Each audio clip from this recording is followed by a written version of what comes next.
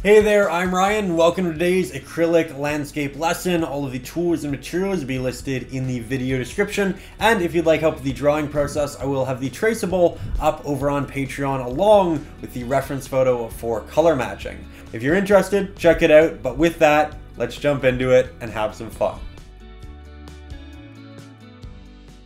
We're going to begin here today with a 1-inch flat-headed brush. We'll dip the bottom third into a little bit of water to help extend the wet life of our paint, and we'll head over to our palette where we have a cerulean blue, Mars black, titanium white, and a sap green. That said, we're starting in the sky, and we'll do so with a very bright pigment. We'll grab a lot of our titanium white, maybe 1/10 that in our cerulean blue, and maybe 1/15 that in Mars black, just because it's such a strong pigment.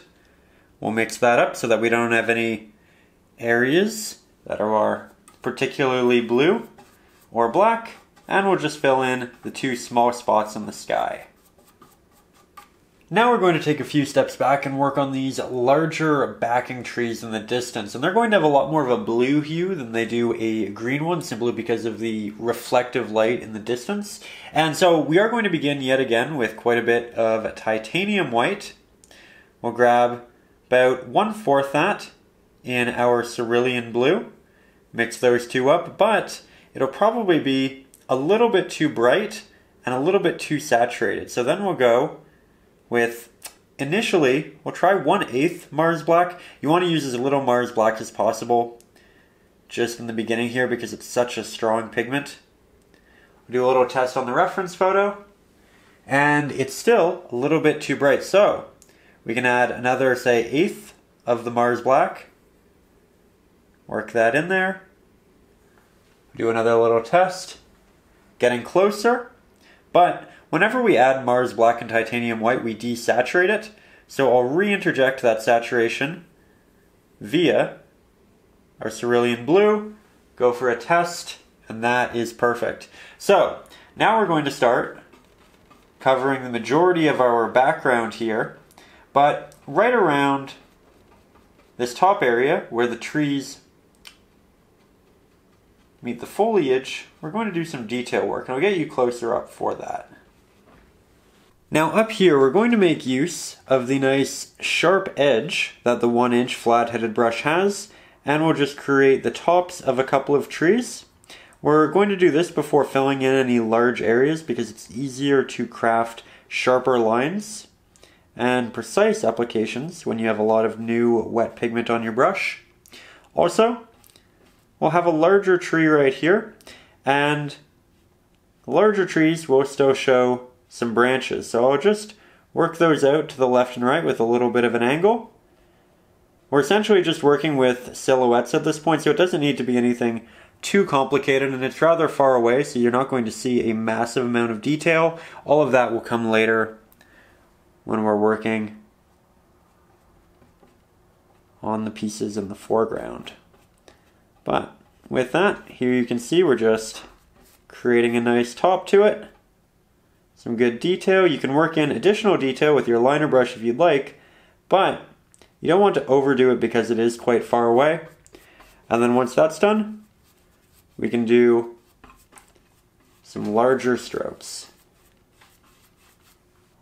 With that, yet again, we'll pull back and we'll just start working in this larger backing area.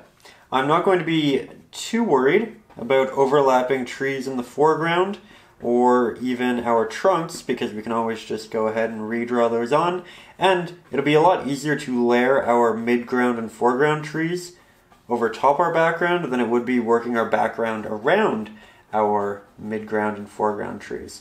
So we're just trying to get some good coverage here. Going to work a bit in an X-shaped pattern. That way the pigment doesn't only move left or right, but also up and down. Getting a nice thick application going over our first areas. Very good. And with that, I think we'll switch brushes and clean up the top together. From there, we'll switch to a nice little liner brush, and this is great because it has a very fine, sharp tip, not too many bristles, and this will help us render all of the details the 1-inch brush couldn't. So with that, I'm actually just going to grab more of that same pigment, make sure that we don't have too much, and make sure that your brush is damp so that you get those really nice clean markings.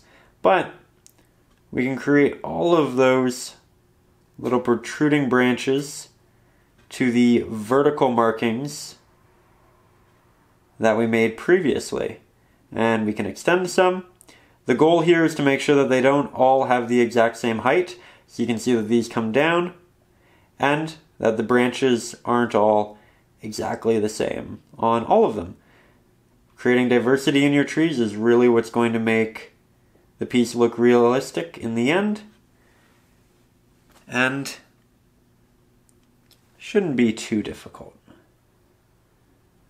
With that, here we have individual branches, which will have individual little pieces that come off. Make it a lot more captivating. Just like so. We have quite a bit of water on our brush, which is making our marking semi-transparent, but that's actually not a bad thing, especially up here. Gives it a bit of a diffused look, all of the lighting. The smaller the subject is, the more of the light that kind of wraps around it. There we go. So now our next step is to add some detail into all of this. We're going to do so by starting to create a slightly darker variant of what we currently have. And this mixture is going to be for the bottom. We'll work our way upwards, have it dissipate, and we essentially want that bottom portion to be darker because it's farther away from the openings in the trees and the light, so it'll naturally have more shadows on it. I'm just slowly working in little bits of additional Mars black, but I don't want to desaturate it to a great amount, so I'll also re-interject about half of what we did in Mars black in Cerulean blue, just like so. Then we're going to switch over to a brand new brush, at least for this session. It is going to be the 1/2-inch flat-headed brush, but with stiff bristles. Now, what's really interesting about this is you peel back all of those bristles so that you get something that's very disheveled, and it can create a very randomized tapping effect. Great for foliage in the real distance. So with that, we're going to take that brush and we're going to press it into our new mixture very softly. We don't want much paint on it because the more paint it has, the more it'll condense our bristles, which is not something we want to do. We want to create as small a marking as possible. We'll go into the bottom and using a tapping effect, we'll start applying. I'm going to be rotating my brush in the air exclusively. So there's a lot of rotation going on here, but all of it is happening when the brush is not on the canvas. And we're doing that very specifically so that we don't create streaks, but so that every tap is different from the one next to it. This is going to create a lot of implied distant foliage. You can see that I like to apply it at the bottom to begin. I work my way up. And as that pigment dissipates, I get higher and higher. This creates a very natural textured gradient. So it's darker and then it gets lighter, but we still have something interesting going on in these higher points. I'm going to go back and do this a couple of times, though we do have to be careful in the bottom that we don't add too much, because eventually you can lose the lighter blue that's showing through, and then you lose a lot of that nice texture. So if you find that you have to go back and do this a great number of times, you can take off that initial pigment on a separate canvas, a painting cloth, paper towel, anything of that nature. But I essentially just want a very small amount of texture all the way throughout these trees. Here we have a nice, really close look at the process. You can see that each tap really isn't doing much because the pigment is still quite similar, but that's exactly what we want. We want a very incremental change, and we want it to, again, lessen the higher up we go. At this point I'm making almost no difference, but that's how subtle we want it to be. Now, we need some diversity. So, we're going to remix more of the pigment that we already have, and that's generally something that takes a little while to get used to, but after you've done a couple of paintings and worked with similar colors, it can get pretty easy. So we remixed to that without too much trouble. And I always try to keep a little bit of my past pigment to the side of my palette just so I can remix to it and have something that's a very good visual aid, even something to grab from, maybe. But with that, once I have said pigment, we are yet again going to go darker. So more Mars Black, but we're also going to interject the smallest hint of our green. This is sap green. You can also use a golden green, but this is probably 1/13. Really not all that much. Going to grab a little bit more, slowly interject it. I don't actually want a green. I want something more so in between the two, and I want it to be a little bit darker. So here's the initial blue, and I think that works well for our next application, though we are applying it with our 1/2" flat-headed brush. We are starting yet again at the very bottom, tapping that pigment on, rotating that brush, and I want this to get larger towards the left-hand side. So you can see I started there and then I worked my way up. This can be for trees that are a little bit closer to us than the rest of them. But again, darker because it's farther away from the light. Closer we get to the foreground, the farther we are from that. You can see that I have some bristles that I'm losing on the canvas. Generally, that's best to take off by using the brush once it doesn't have any paint. If you use your fingers, you can accidentally move oils onto the canvas that you don't really want to. With that, yet again, here we are, up close, just continuing to create that really nice effect and draw the eye this way. It's okay to have some openings that are brighter than others. That isn't bad diversity. And I'll just splash this a little bit throughout once I have next to no paint on my brush. Now we'll do one more quick layer with additional green and additional Mars Black. Not too much of a change, though I am going to leave the past pigment to the right. So yet again, we can see that progression and even note that they will look good together on the actual canvas.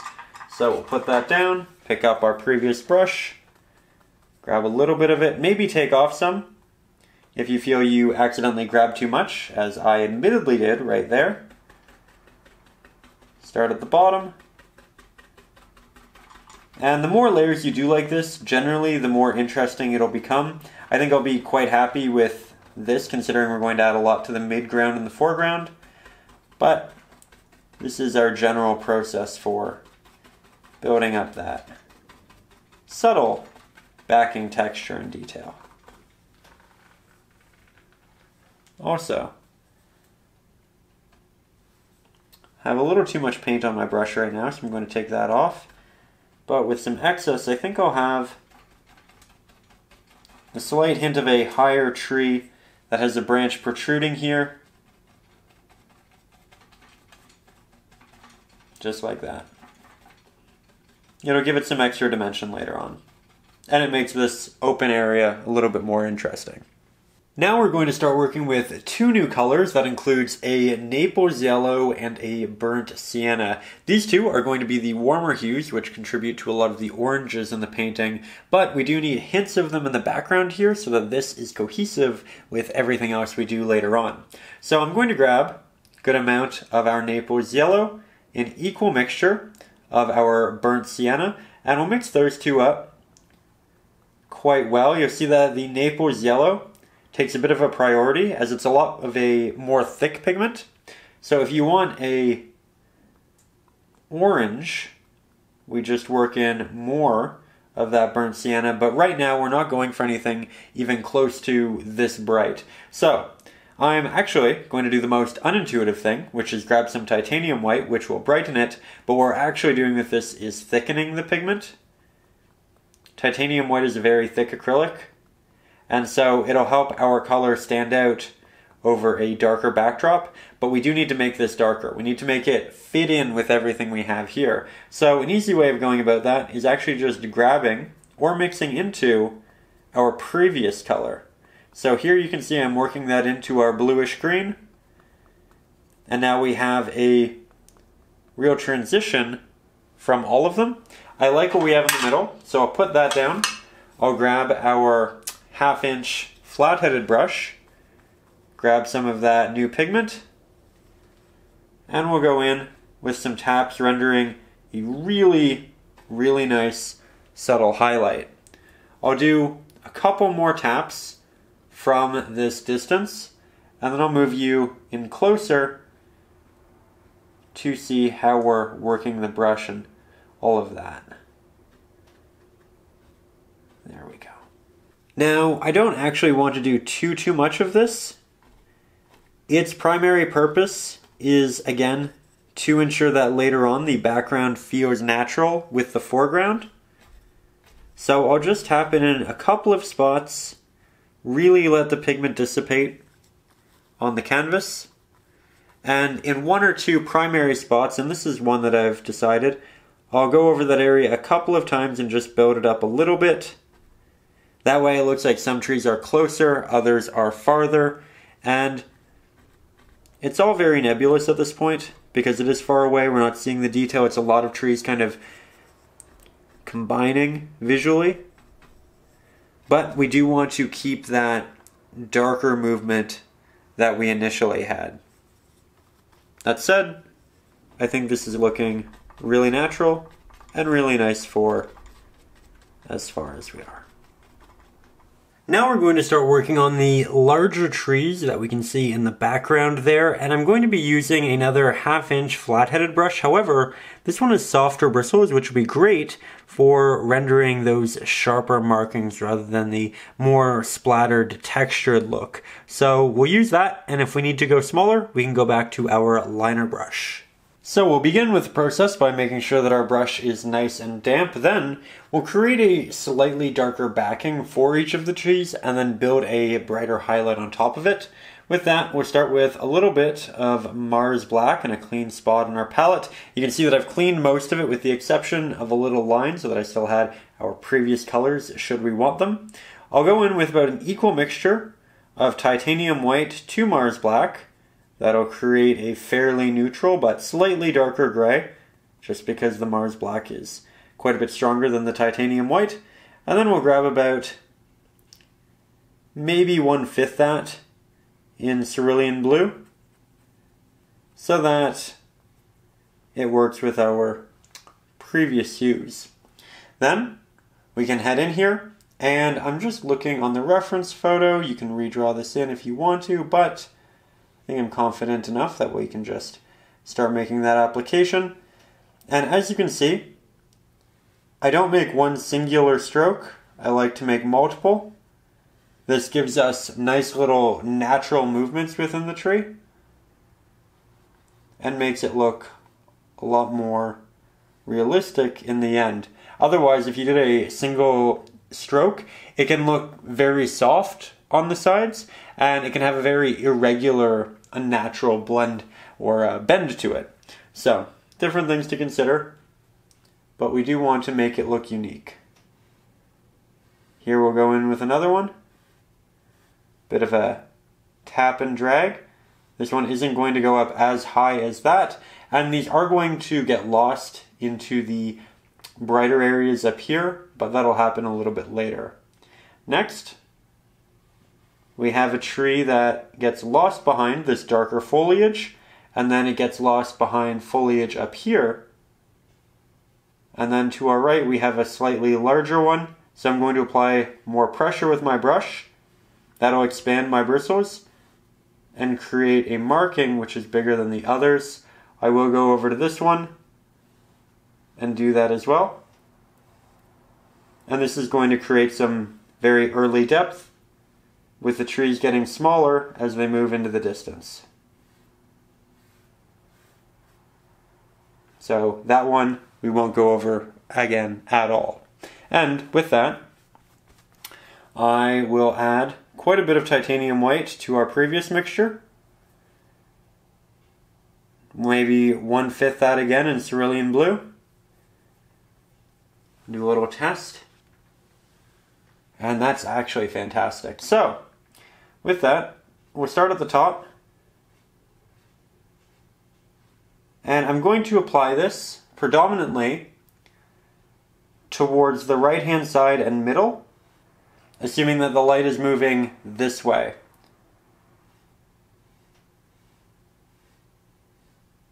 So, we want the brightest area to be on the right, and then it can dissipate as it moves towards the left, creating a very soft and natural gradient. Go back, grab more.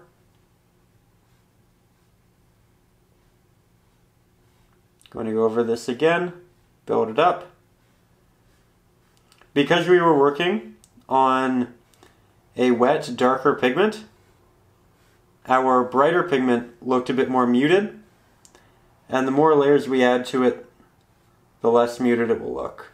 I'm also going to drag it up farther, and again have it get lost in our higher foliage.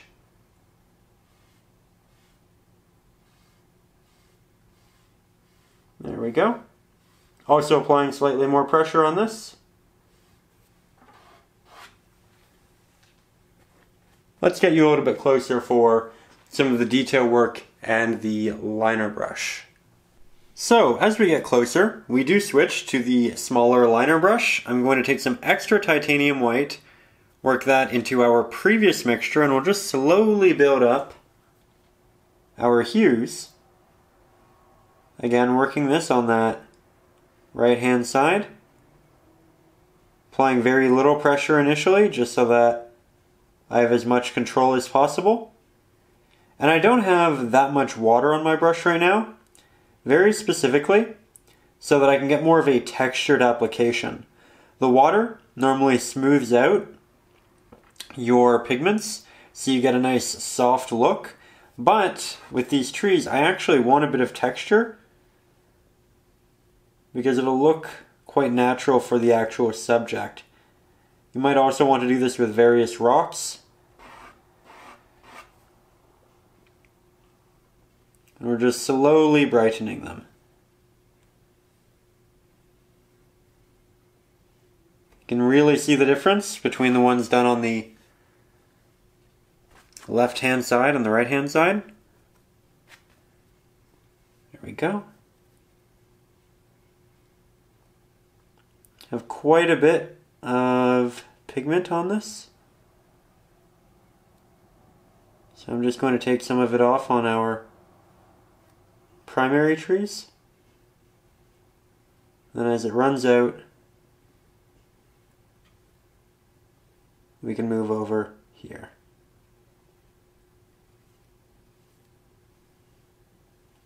Now that texture really comes through.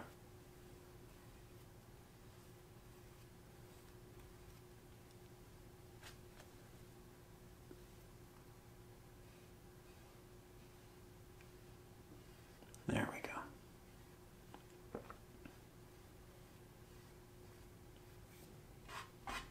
A little bit of finger painting can also be a wonderful thing.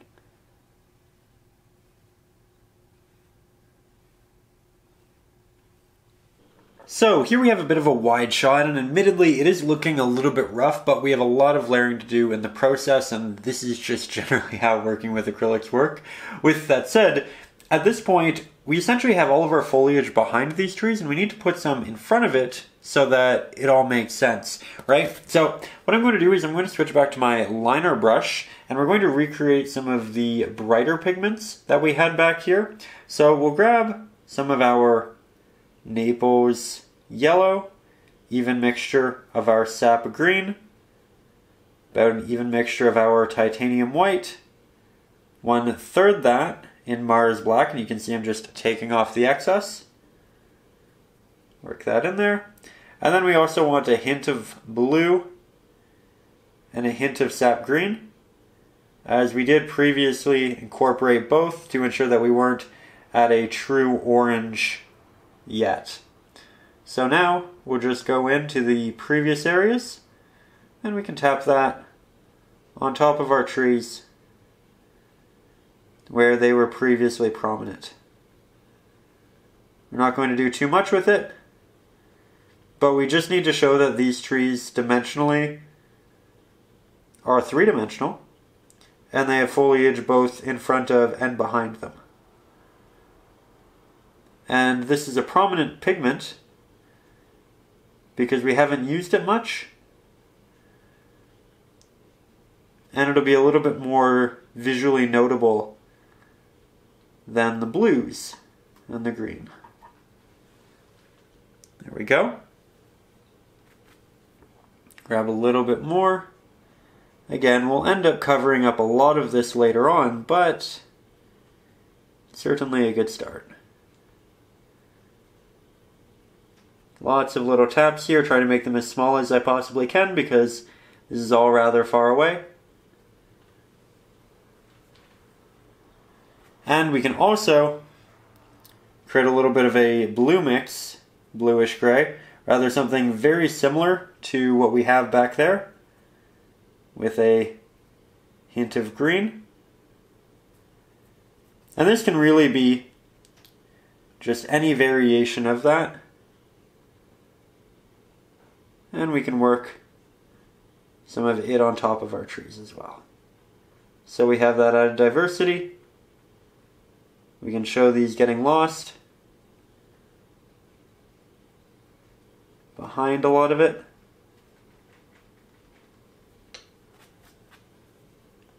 We want to spread it out though, because these taps, this texture will be different from the previously applied texture, and so it will be more visually notable. Again, we'll cover up a lot of it when we work on this tree and those, but by doing a good job here, we give ourselves more option later on in that cover-up process. We won't have to cover up everything, we can leave more option on the table.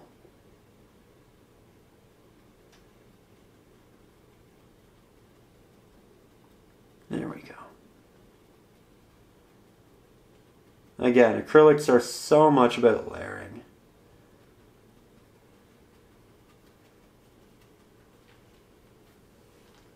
Next, we're going to be moving back to the 1-inch flat-headed brush, and we'll be working on the silhouette for all of the foliage that we have in the midground and foreground. So you can see all of these protruding branches. That is something we want to start covering. We can do that to the tree over here on the right as well, because that'll be using the same palette. But we want a nice darker base that we can build all of these really subtle, beautiful colors on top of. So we'll use that because it can carry a lot of paint. And let's jump back into the mix. So for our mix, we're going to be using quite a bit of our Mars Black, about an equal amount of our sap green, though it will still look incredibly dark.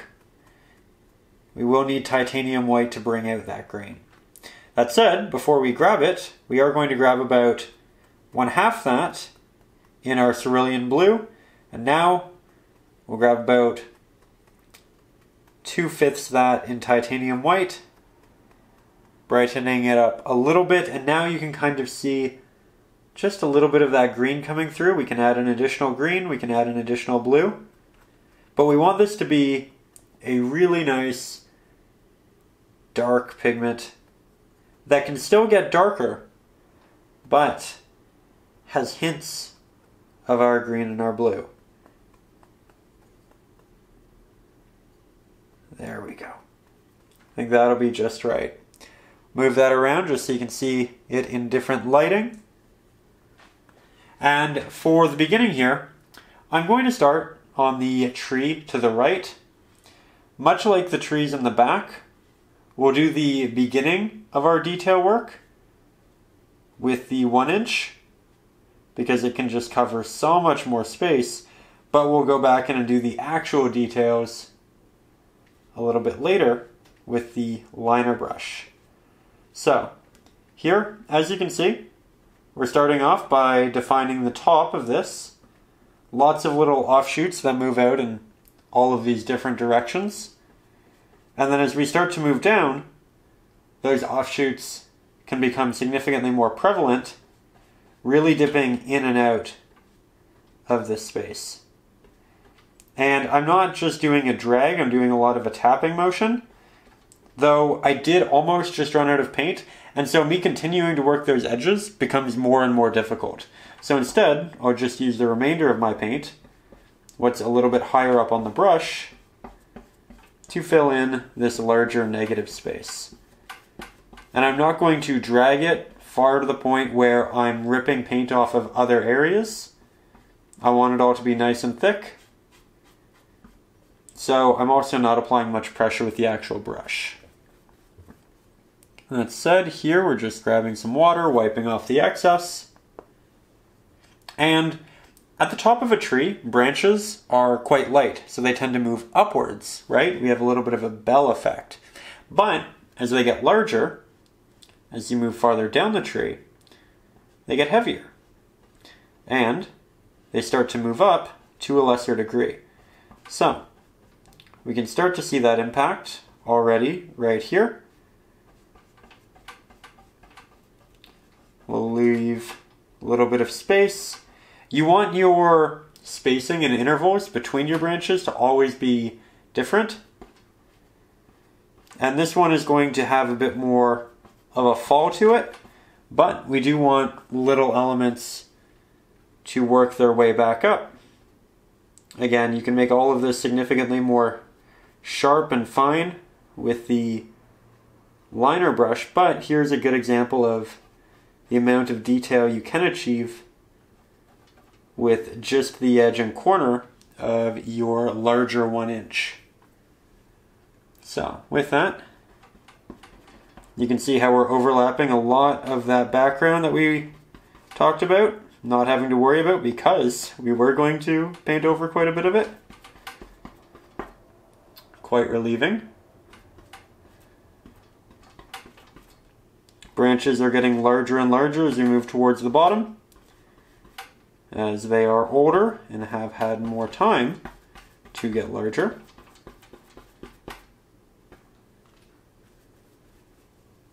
We are still trying to make sure that all of our branches are different. And here is where we essentially start to connect this side to this side.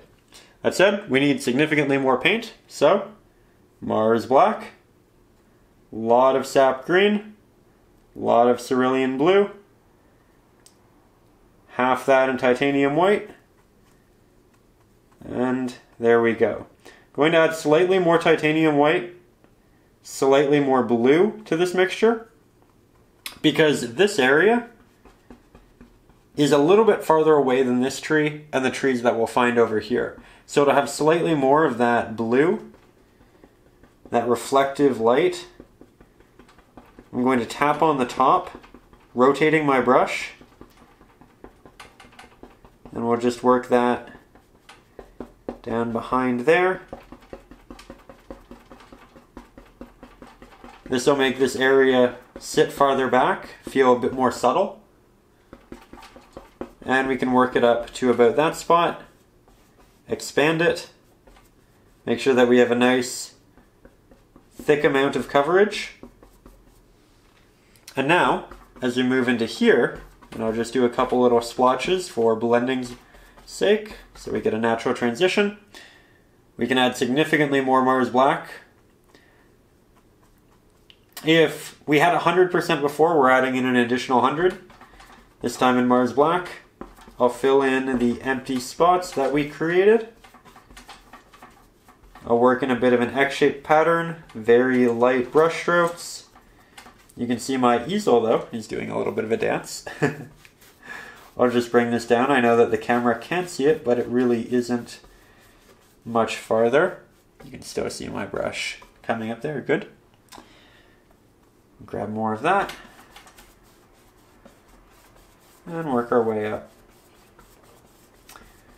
Being relatively careful around the edge, because that is an area that is going to need to be detailed. And we'll have a lot of texture covering all of this, so you don't need the perfect blend between this pigment and this pigment, but if you want one, you can achieve it with very soft brush strokes. The harder you press with your brush, the more you're going to move large amounts of paint to the sides of your brush, and those will create real brush strokes. I'm personally just fine with what we have there. I think it has a nice natural transition. And so, we'll start heading up, at which point we will have some protruding branches.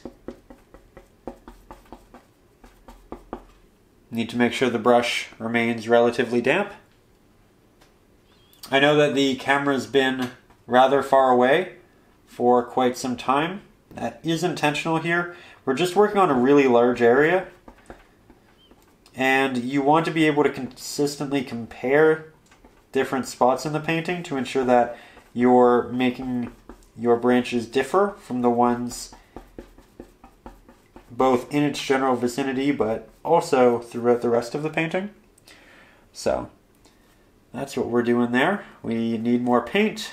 Mars black, titanium white, green, cerulean blue, but again, more Mars black than anything else right now.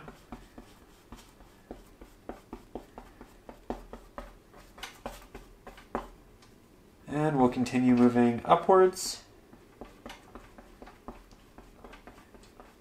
I really love this. It's coming along well. Admittedly, not the first time I'm doing this fall lesson. Sometimes it's better to work through paintings that get frustrating, or that you just kind of get lost in. And sometimes it's better to just restart. Do things with all of that new information that you've gathered from the initial version, and often that can be a whole lot better. I think often teachers and people in painting, they always say, push through it, keep going, keep going, keep going. Eventually you'll get to a place you like, especially with acrylics, because it is just so malleable. And that's true, it is. But sometimes just restarting can also get you there, and a lot faster. So, with that, we know what we're doing today, because we've been down this path before. And often I don't restart these because I get frustrated. It's just because I figure a different way of doing it might be a little bit better, and might be better for teaching very specifically. Because we all sometimes get used to different little habits in these artistic endeavors, and sometimes they're really good, and sometimes they're not. But because we have X amount of experience, we can kind of get away with it and still get a great result. But it isn't necessarily the way it should be done. And I find often I go back and redo these just so that I can give you that proper foundation. That way you're doing it correctly from the beginning. There we go.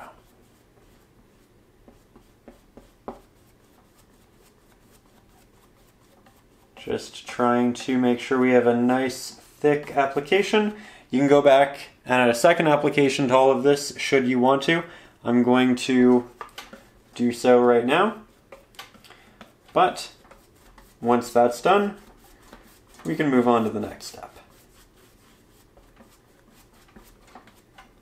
Now we're going to get a little bit closer, make sure that our canvas is fully dry, and we'll switch to the 1-inch flat-headed brush for some blending. With that, we want to continue some of those brighter highlights that we started creating in the background, but we'll continue to brighten them and move them forward. So, with that, we'll grab some of our Naples yellow, and you can see that I left a strip of our initial mixes. We're going to aim for what we previously had right there, but we'll make it a little bit brighter. So, even mixture of our Naples yellow and our burnt sienna. Of course, the Naples yellow takes over. Then we'll add in about 1/5 of that sap green just to start, and 1/5 of that in our cerulean blue. The cerulean blue and the Naples yellow will mix to make more of a green, further complementing the sap green, but keeping it all relatively warm. We'll thicken the pigment and brighten it with maybe 1/5 titanium white. I feel like 1/5 is often a fairly safe amount to test with, but we'll go with about 1/8 Mars Black. So here you go. We have a significantly brighter variant of what we were previously working with, and we want to work up to something significantly brighter. We don't want to start with it, so I'll just double up that 1/8 of Mars Black and continue throwing that in there until I have something just a little bit brighter than what we were previously working with.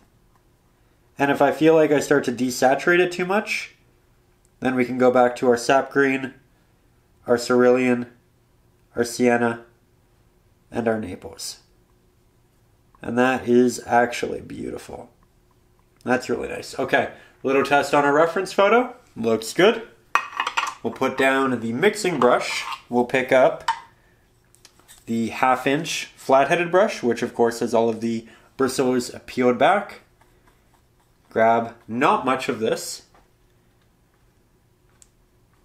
And we'll go in for those taps, starting at the top, rotating our brush slightly,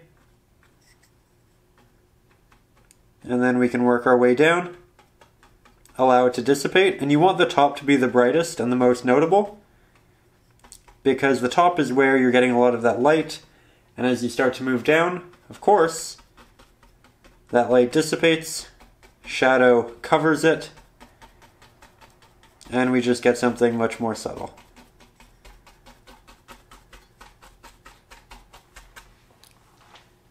Let's grab a bit more. We have some relatively uniform spots, so I'm going to try to break up those clusters by interjecting new clusters.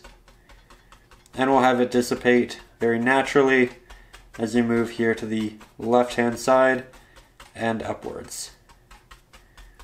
We want there to be greater spacing between our taps as you move through here because we want the backing to be darker, where here it can be lighter because it's farther away, more inset, right? So good start with that.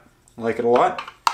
Going to put our brush down, pick up our 1", and we'll brighten this as well as add some additional saturation. So we'll go in with quite a bit of additional titanium white to brighten it. Then to saturate it, burnt sienna, and about half that in burnt sienna in our Naples yellow. Give it a test. Applying it on the tops and to the top of different clusters that may pop out and protrude. There we go.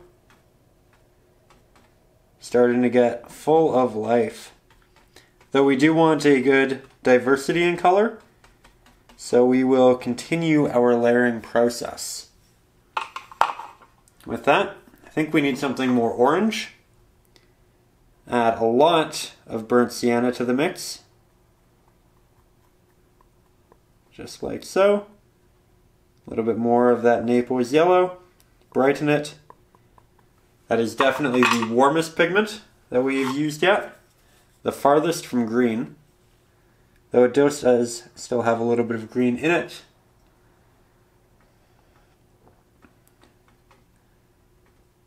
There we go. These are really sticking out or in front.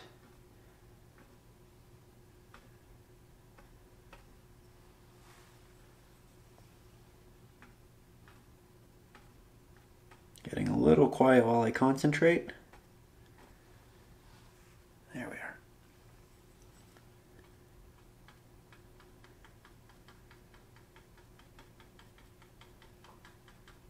we can overlap some of this tree on top of it again. I just wanted to extend that backing area. So very minimal amount of pressure over there. But so far so good. Like that a lot. Now,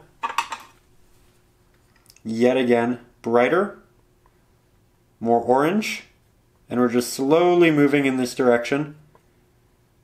You can see I'm actually moving farther and farther away from the mix so that I don't have to mix with as much paint every time. And now we'll switch to our liner brush so we have additional control. Now with this one, I'm going to be crafting my own branch,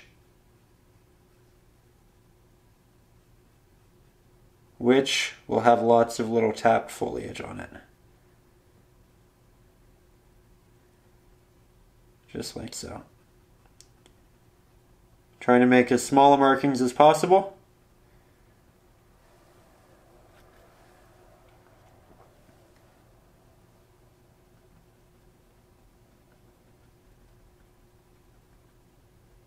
We'll have it come out a bit more. Again, add some diversity in color and sizing, as all of these taps will create markings that are larger than what we previously created with the 1/2-inch flat brush, because we were getting individual bristle markings there, where here we are getting a collective of them.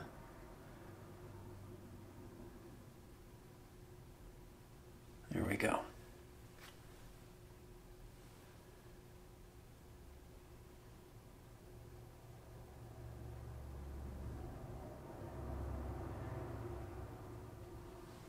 Okay, so far so good. Though I think now we need some depth on that. So I'll just put my brush down, grab the 1-inch, and I'm actually going to start a new mixture over here just because that already has a lot of different pigment in it. And we'll go about 2/3 burnt sienna, 1/3 of our Naples yellow. Yet again, progressively more orange and more saturated. I can apply this on top of that previous branch. Now, in the photo, we have a neat little darker tree right about here. So we'll paint that next, and we'll do so with our liner brush. Grabbing a little bit of water, making a nice dark bluish green, equal mixture cerulean blue, sap green, about an equal mixture of Mars black, hint of titanium white, and this should just about do it. Went back to the sap green and cerulean blue, by the way, because I doubled up my Mars black, and so I felt the need to double up the other two, just so that I had more pigment to work with here. With that, the tree goes in between the orange that we have. So I'm going to start by creating the middle portion, and we'll have that work in between parts of our orange, and then we'll have it come out going over said orange and getting lost up into the foliage above. So we're creating little branches that come out, and the branch is going to look quite small when it exits the middle of the tree, unless you have foliage that's coming out towards us, in which case it'll be extra thick. So I like to just keep it nice and diverse. We're painting from a bit farther away so that we can ensure that it looks good with the rest of the painting. We're not overdoing anything, or underdoing anything for that matter. There we go. One of those things that I wouldn't have thought to include here, but I saw it on the photo and I thought, you know what? That looks really nice. It's a great idea. Very natural looking. And often I find fall paintings end up looking the most unrealistic or cartoony when you have multiple trees of different colors and they're very solid and they don't blend together. And there's a very unnatural transition between them, or at least progression between them. Having transition of color within a singular tree can actually be a great thing for rendering realism when it has both a bit of an orange and a little bit of a green, something we tried to do in the back here and I think worked out quite well. You can have trees that are entirely orange, entirely yellow, reds, all of that, but I think the combination of them helps, and intertwining them really makes a difference. So this is a great opportunity to do just that. Two different types of trees. Good diversity. Making some of these bottom branches larger because they are older. They are weighed down. There we go. Really nice. Little portions showing through. And to make things cohesive, we can have another one that meets over here. Just the slight hint. But that is great. Next, we'll put that down. Go back to our 1 inch. We'll create slightly more of our orange.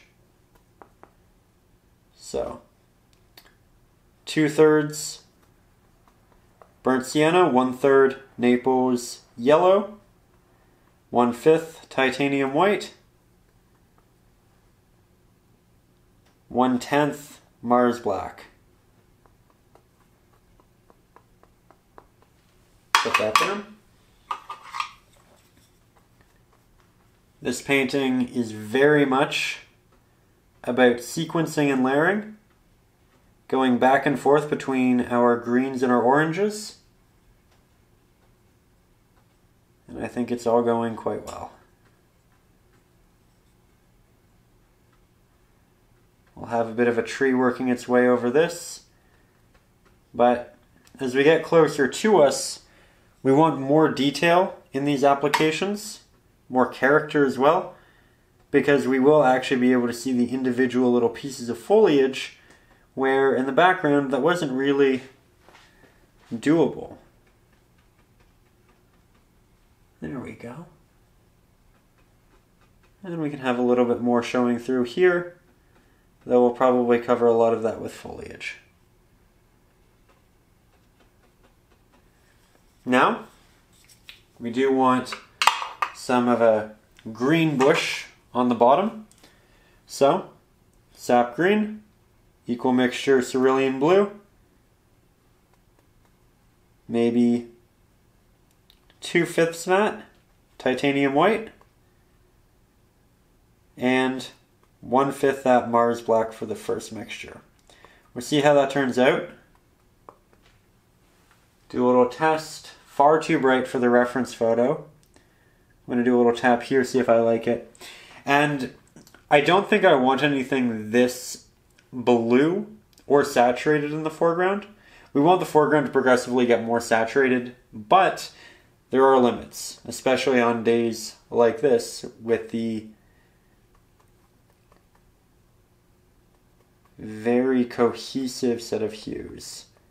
So I'm just making a bit of a darker green.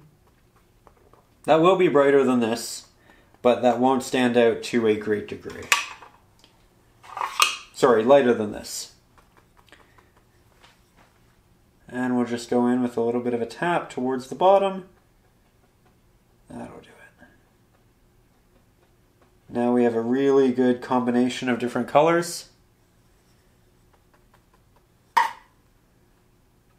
This is one that definitely fits well here in the foreground.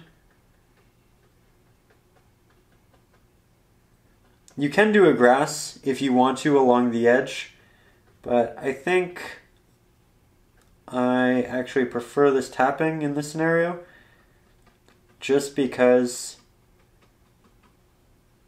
this will give us something that's not overly complicated, and the tops of the trees are going to get very complicated. That said, we're going to move up a little bit of our texture, allow it to dissipate, rotating my brush, still applying as little pressure as possible. And it's all coming along.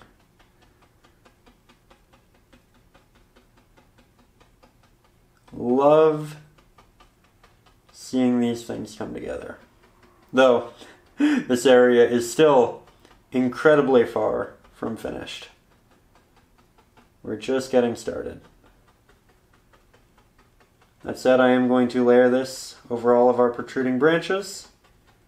It's amazing how much mileage we've gotten.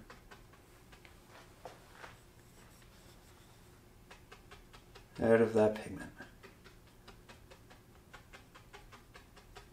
A lot of this is going to get covered up, but we want that texture there. That way we have, again, more option in what we do end up covering up with the later branches.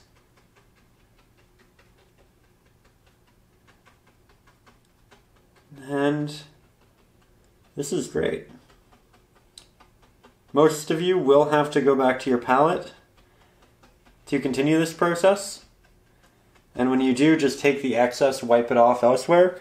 But it seems we were able to take this out quite far. Now we're going to make our mixture a little bit more green and a little bit brighter. The added green will balance out with the added titanium white, so it shouldn't get any more saturated, but it also shouldn't get desaturated. We'll just do a good healthy mix so that we don't have some areas that are more green than others. Put that down, jump back, and we'll do some of these applications towards the edges, because the edges here are the areas that are facing the light, and therefore they'll have that real pop, that nice detail. And we can have that dissipate and lessen as we move towards the left-hand side of the painting. Here though, you can see that I intentionally skipped a little bit of a spot. So we have this crevice, this is creating a shadow within that area.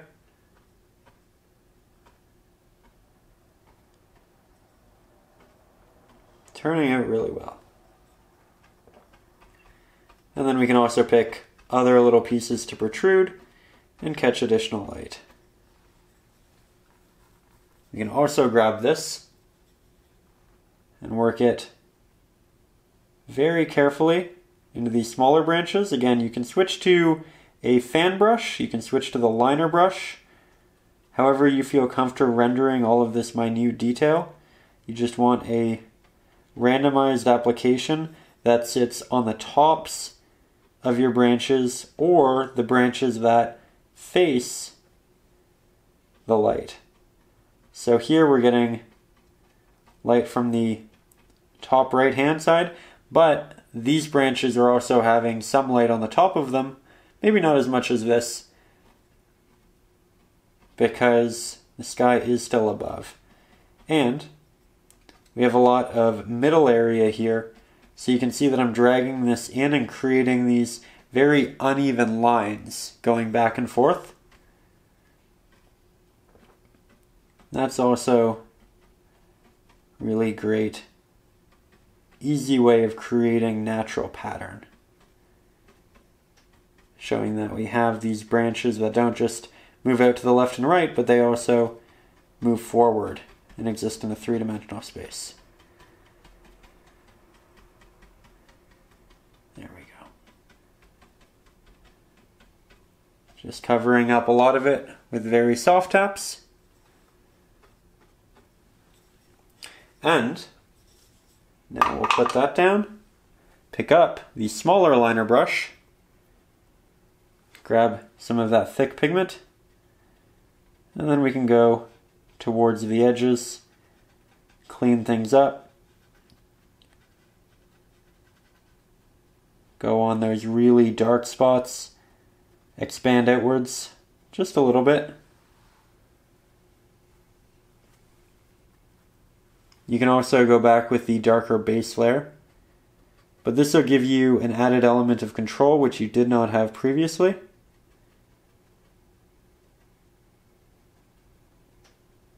Allow you to make different areas pop. As you can see, I'm further defining a lot of the pieces that work in the middle to continue bringing out that shape. This will also be a great little technique for Christmas trees in about a month. Again, with these lessons, I always want you to not just pick up what we're doing here and now and recreate this painting, but take with you different techniques and ideas that you can incorporate in future paintings. And trees like this are incredibly useful in all seasons. I'm a really, really big fan. I think they're very natural looking. They are fun to make. A lot of trees in our past lessons are made with a fan brush. This, no fan brush at all.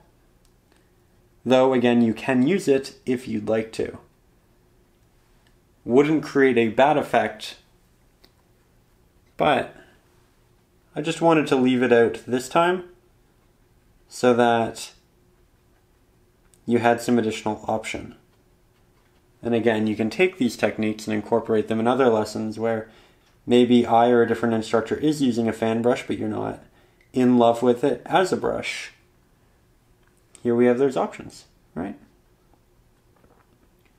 Also, as always, feel free to take artistic liberties. You don't have to follow this lesson and what I'm doing exactly. You're more than welcome to make it your own. Have fun with it. Or do exactly what I'm doing. Just like to preface that it is an artistic endeavor. And it's always nice when we can kind of make these things our own, or at least, in the very least, feel like we have the freedom to. Perhaps you have a great idea for this that isn't in the reference photo and that I'm not incorporating. Don't be afraid to do that. Acrylics are incredibly forgiving. If you mess something up, it dries incredibly quickly, you can cover it up. That's one of the wonderful, wonderful things about acrylics. Such a great medium to try things with and learn from. I'm doing a lot of tapping. I didn't intend to do this much, but it's a lot of fun. I'm sure you can relate to starting a subject, getting going, and then you look at the clock and it's hours later. Because you're just enjoying yourself. There we go. Really trying to get the tops of these branches and expand them upwards a little bit. Find it gives it a much more natural look. Now, something we could do with the fan brush is make a slightly lighter variant of this, tap it on. It would give a little bit of an almost sparkle to portions of it, almost as if it had just rained and there's a wet dew on a lot of the leaves. Don't have to do it, and I'm not going to because I don't want these to pop much. I want the orange leaves in future layers to really pop, and I don't want to take away from that, but it is an option, and again, an artistic liberty, should you want to take it. Now we're going to quickly, temporarily, head down here and just start this space to the point where we can later layer on our little gate here. So, with that, we are going to continue this downwards, which means we need to start with the darker, almost silhouetted pigment. Even mixture of cerulean blue, sap green. There we are. So we'll continue this and create those branches that really protrude out over this area. Remember, we wanted to cover that up again to a point. And as we get down here, we want the actual grassy area, or at least the inclination of it. It's going to be rather dark because we're going to have the shadows of this tree casting down on it.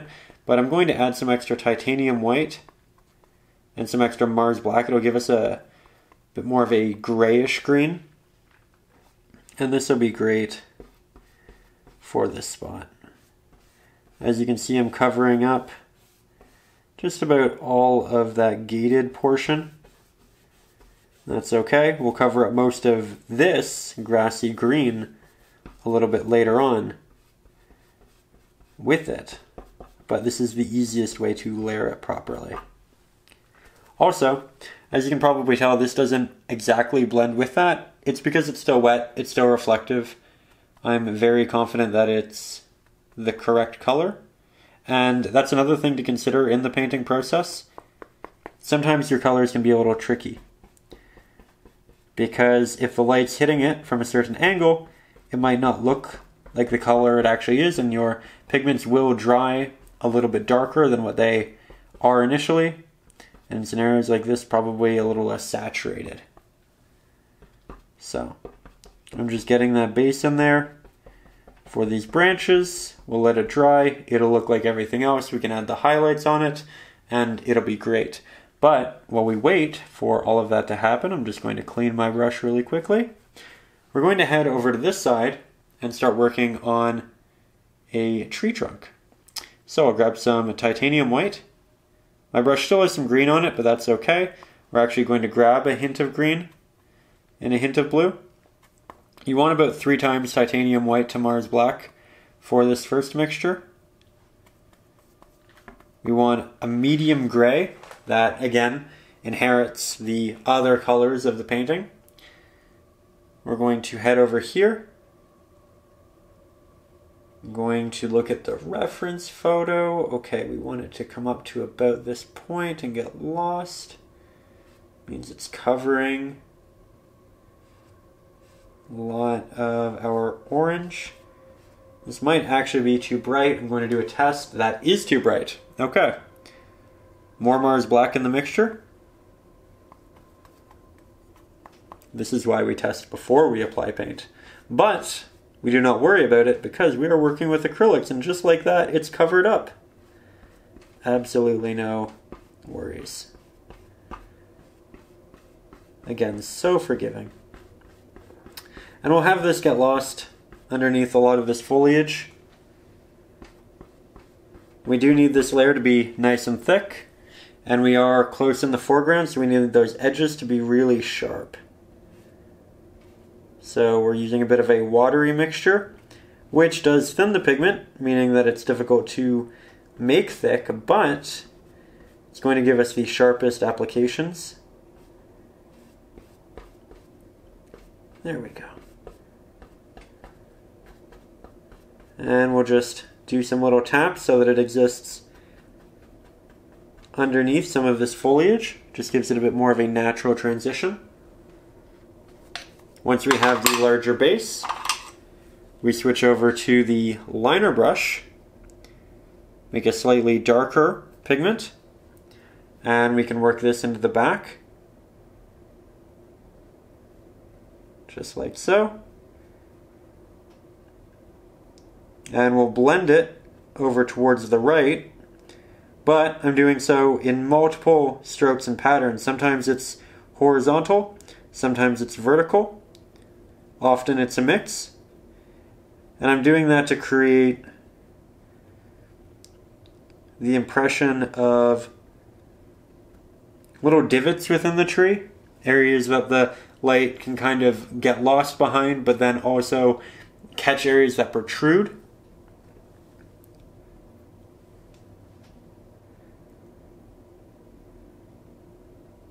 Looking to make this really natural, interesting piece of the painting.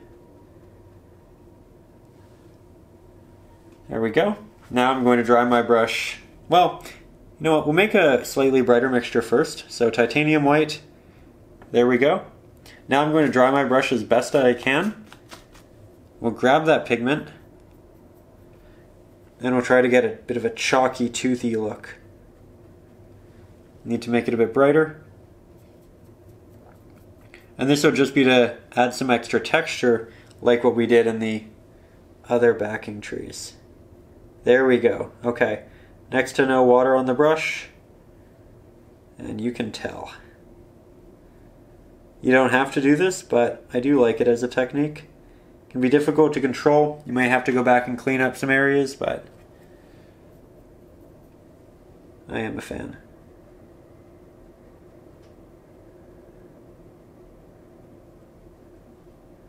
Then we just go back and forth for a while until we get the balances that we want.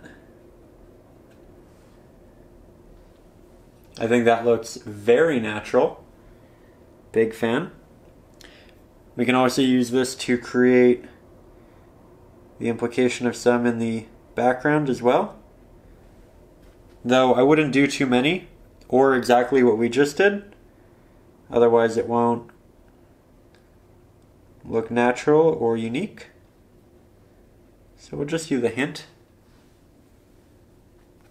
Now, this is all almost dry. So we can go back to our greens.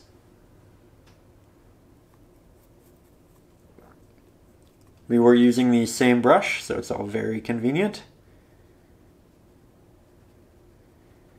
And now, as you can see, we can bring it all together.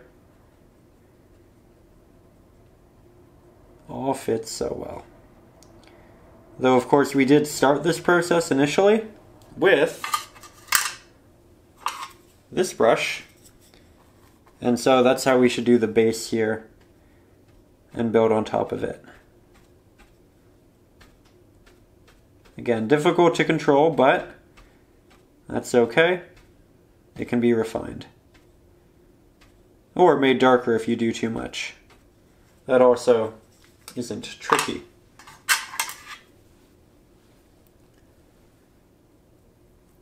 Grab more.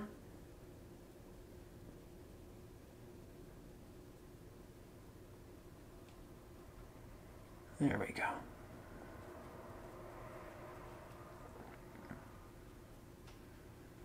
Beautiful. Now, before we start rendering all of our really saturated, beautiful leaves in the foreground, we're going to start working on a myriad of branches in the midground. We'll be doing so with our liner brush, and we might even move to a smaller one of these, depending upon how small we want our branches to be. I have my photo up there, so I'm not going to redraw them on, but if you are up over on Patreon, you will have the traceable, and said traceable will be able to guide you through exactly where all of these are going to be. With that, I'm going to start with quite a bit of Mars Black, maybe 1/5 that titanium white, and we will also use about 1/5 cerulean blue, simply so that we can continue to have a cohesive color palette. I'm going to make my brush quite damp to make our markings a lot easier to create. I'm going to look to the top here, and you're going to want to continuously lessen the amount of pressure you apply with your brush as you come out towards the ends of your branches. You want them to get smaller and smaller. I personally like to make my branches in multiple strokes. Makes them more natural to have hard little starts and stops. You could, and I'll show you one, make them through an individual longer stroke, but that I think is a whole lot more interesting, and the little divots help it substantially. Going to go back up to the top of this one and widen that base, because again we want it to get smaller and smaller, and sometimes if we have a bit of a larger application towards the end, an easy fix for it is to just go back. Trying to do a lot of this from a bit of a distance here. That way we can ensure we're not overdoing it. We want to overlap a lot of our branches. That's going to make it look a whole lot more natural long term. There we go. We have a really large tree right here, which is working in a lot of these.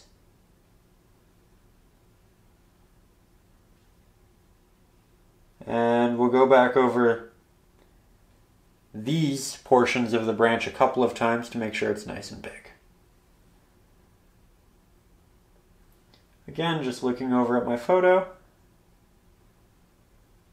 You don't need to rush this. We are painting a lot of branches, but it doesn't have to be done quickly. And if you do take time to think about it, it will end up looking a lot better. That randomized effect is important to a point in making it look natural, but all of your branches are structural pieces that can act as leading lines, deliver the viewer's eye, and have a really positive effect on the painting as a whole if applied in the right areas. And you may, if you're working from the photo and the traceable, you may even want to deviate from it occasionally, because while everything there is entirely natural, it doesn't mean it's aesthetically perfect, right? There's a difference between rendering something perfectly and having a perfect image. Because nature may present an overly complicated composition or scene.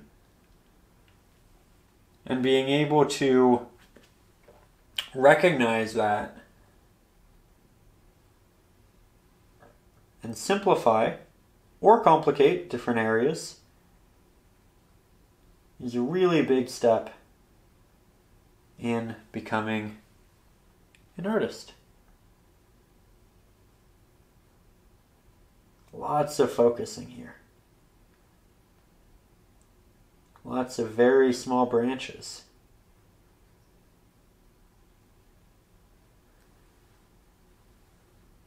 We have some very tiny ones at the top.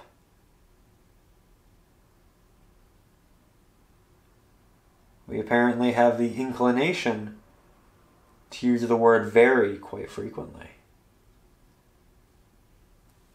There we go. I'm not sure how many of you are here from the 10-minute painting days. It was an older series that we did on the channel that really got it started actually, where I would try to paint a scene in 10 minutes. Sometimes we were successful, sometimes we weren't. But it was when I was just starting YouTube. And my vocabulary would not be great because I'd get distracted in the painting process and what we were doing. And something I would say all the time is, with that being said. And we had a little counter that we included for fun at one point. And how many times will I say it in a 10-minute video? And I think the most we ever got was 13. It was, after a certain point, intentional. It was a lot of fun for everybody who watched the channel and knew that it kind of became this running gag throughout the videos. But for anyone who was new, it was probably an experience. That said, I've been doing this for almost a decade now. We've gotten a little bit better at it. Just like the paintings themselves. Would be fun to go back and do a couple 10-minute paintings though. Just see if that's a skill we still have, or if it's a skill that got better as we just got better at painting. Could be quite interesting.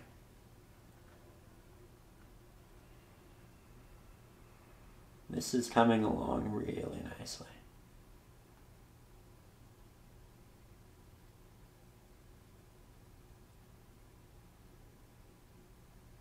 There we go. Once we have actual leaves on all of these branches, we'll have a very natural piece.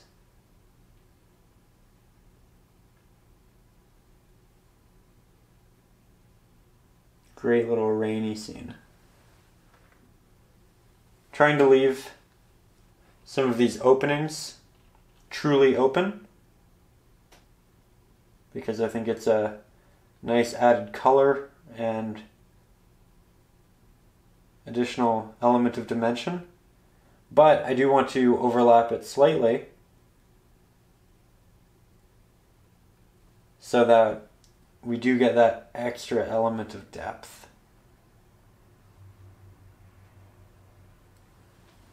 There we go.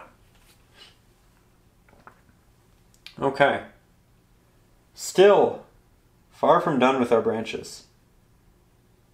There are a lot of speed paintings on YouTube. There are a lot of 10-minute sped up tutorials, and it's during these portions that you probably wish you were watching one.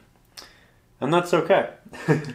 I do try to keep just about everything in here though, and ensure that it is all in real time. That way you can paint along if you'd like. We can complete these together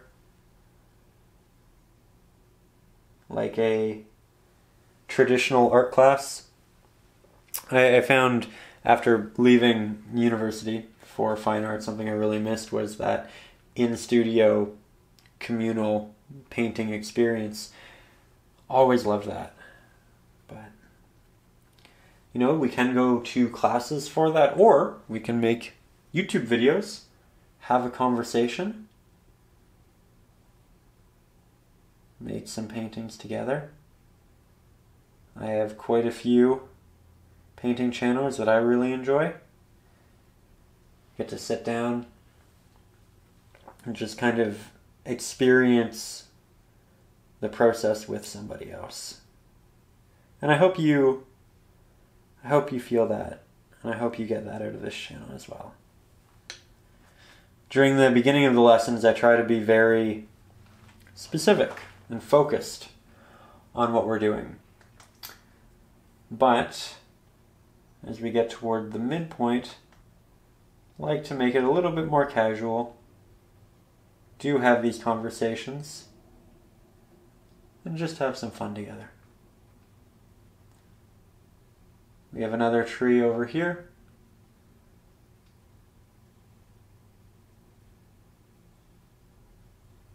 There we go.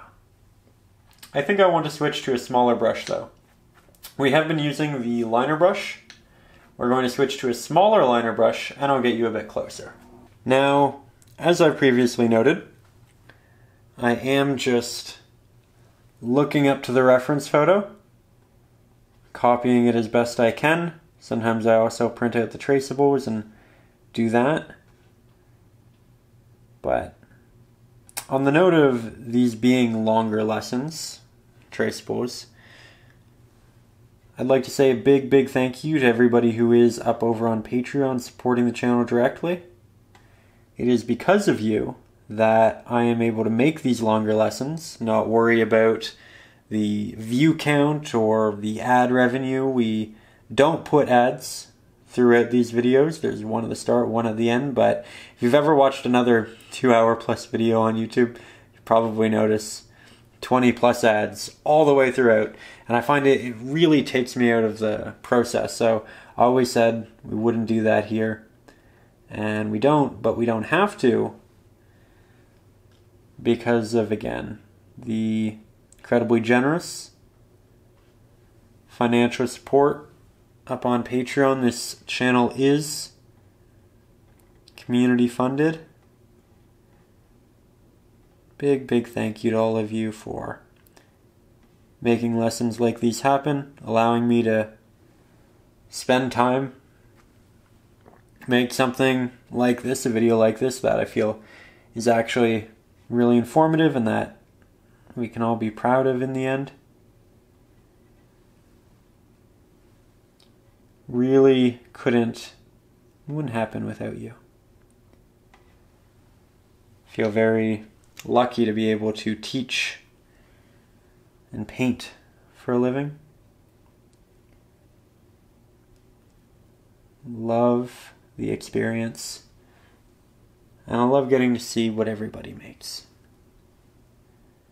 I know I look at painting as a very fulfilling, cathartic act, and I hope you find that experience as well.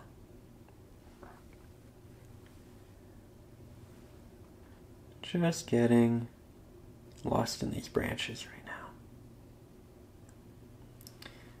That said, we've brought up Patreon and the traceables and all of that, so if you are new to the channel, you can get the traceable.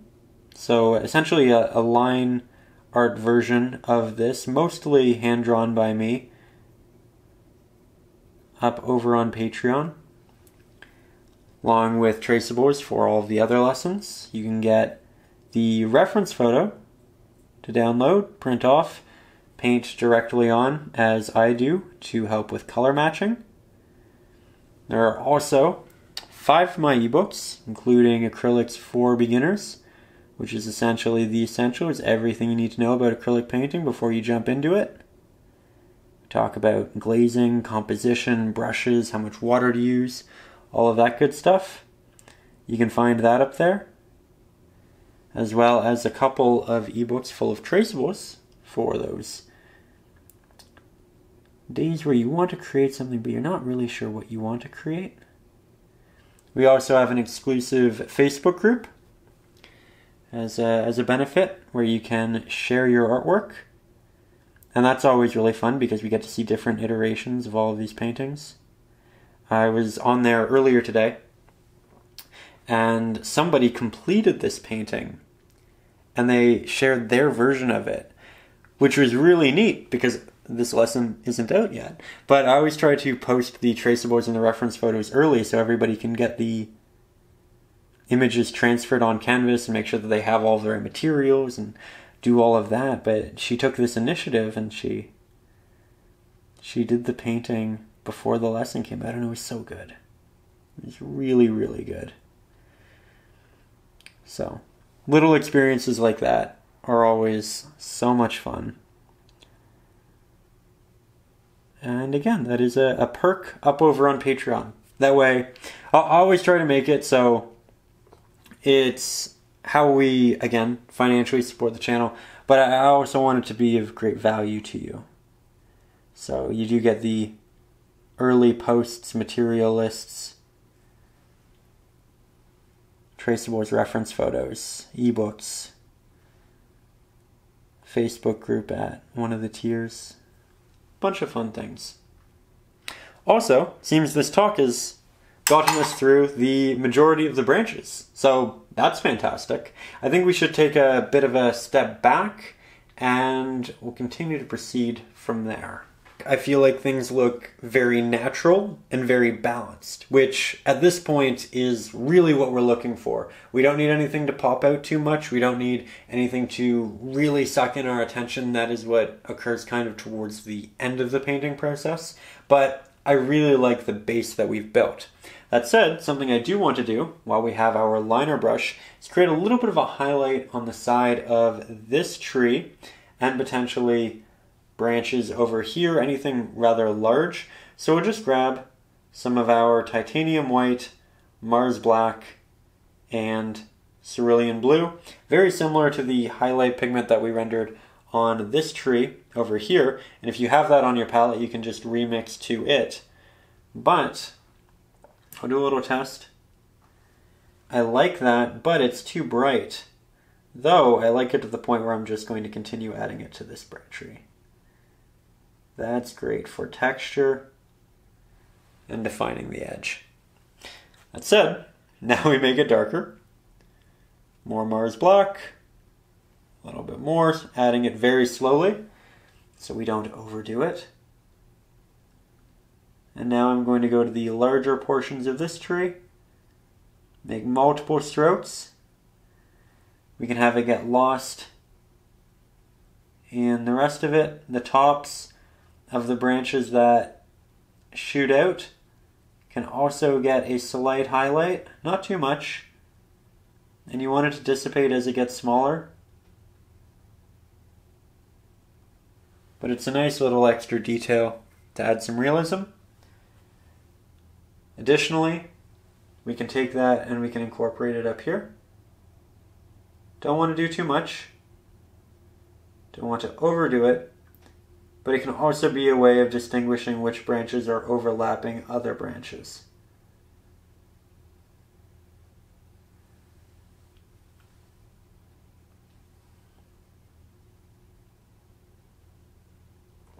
Another one of those heavy focus sections where I need to be a little bit more quiet.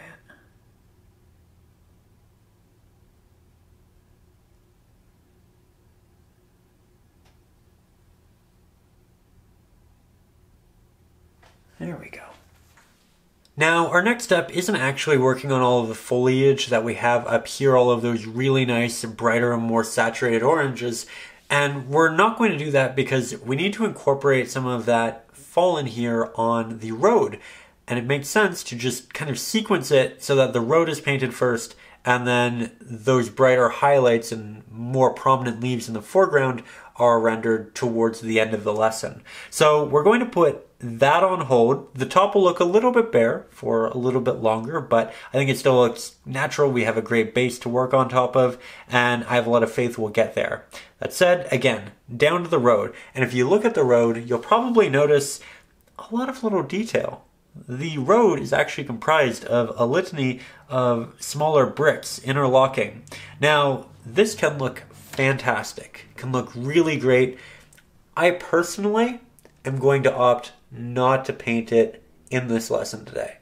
Why is that? Because we already have a lot of detail within all of the fallen foliage, and you can see little pools of water.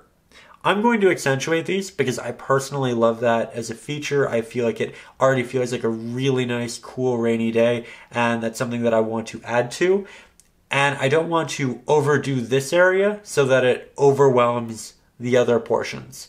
That said, again, in regards to the exclusive Facebook group that we have for patrons, someone already completed this, as noted, and they did it with the interlocking road, and it looked fabulous. It looked great. You are more than welcome to do it, but I want to take it in a slightly different direction.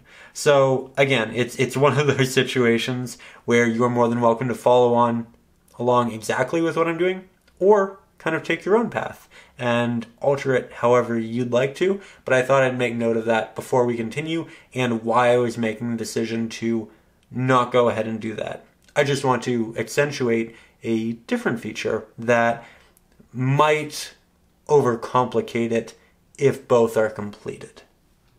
So now, jumping back to the painting, we are of course using the 1-inch flat-headed brush, nice and clean. We will be using a real combination of our titanium white, Mars black, and cerulean blue. We'll start with said cerulean blue. Grab some titanium white, about half of our cerulean blue, and Mars black, again half of our cerulean blue. This should render a semi-desaturated blue, one that will probably work well for the top of the road. Going in for a little test.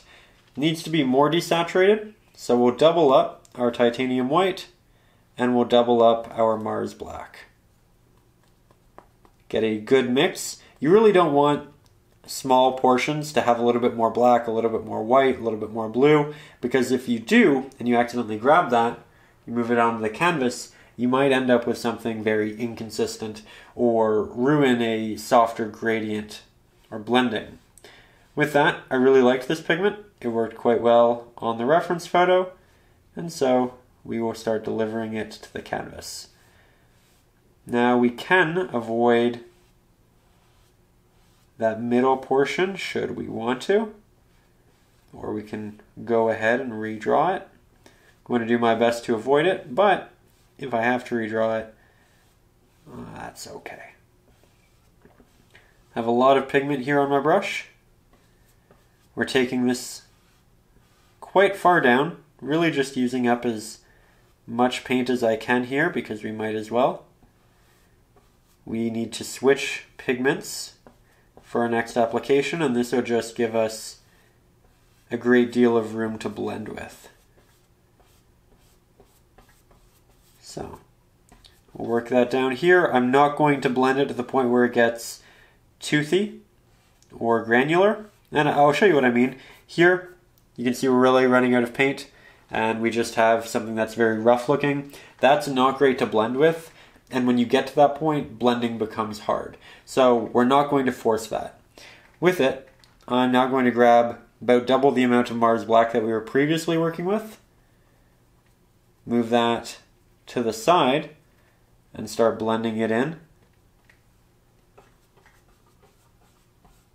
Now, we'll go to that corner, start working it up. We want a relatively smooth blend, but if it's not perfect, that's also okay, because we are going to have those little pools of water to cover up portions we don't love, and we'll have a lot of foliage. We'll grab more, head over to the other side and attempt to do so before our previous application dries.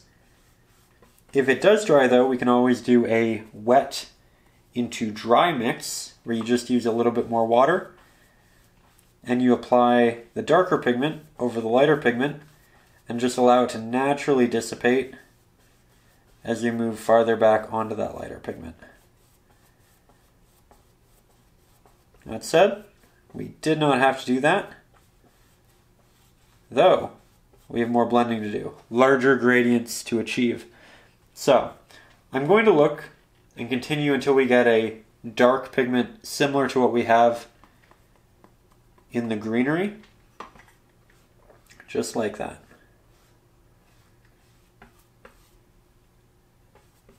We'll predominantly do this on the left-hand side, as you can see. There's more light towards the back,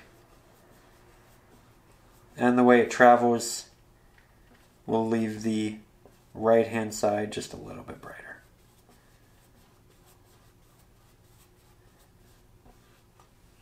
It is starting to dry, and I am going to have to do the wet into dry technique, which again isn't an issue. Here my brush is quite damp. I'm blending this over previously dry pigment. Grab a little bit more water, wipe off the excess, and that's doing it. It's almost like a glaze at that point. That said, I'll grab more of that dark pigment. This is fully dry, so yet again, wet into dry. Grab a little bit more paint. You can see without the water, it's very granular. But we'll grab some water, wipe off the excess. And just like that, we have a much more natural, smooth blend. Excellent.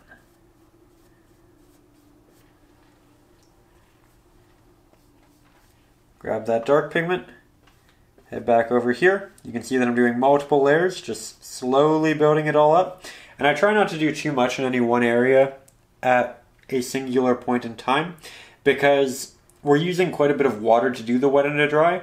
And if you use a lot of water, you can kind of take off paint, at least while it's still wet. But if you let it dry, you can go back and add more water and have no issue. That's why we're kind of jumping around to the extent that we are. That said, I do want to clean up this line a little bit. So we'll go ahead and do that. Both sides. We will expand that line, but for now, I think that's certainly the play. We can also go back and brighten up the road in any portion that we feel necessary. And we can just grab our brighter pigment from the top. Watch this. Now, of course, this middle area is also dry, but we can grab a little bit of our mid pigment, make our brush nice and damp, And we can just brighten up these back areas, should we want to. Again, you don't have to. There's a lot of personal preference that comes into this. Trying to keep the road relatively dark because we're going to have the lighter leaves on top of it, and they'll look a whole lot better with more contrast. That said, we do want it to be natural. So I am bringing some light down.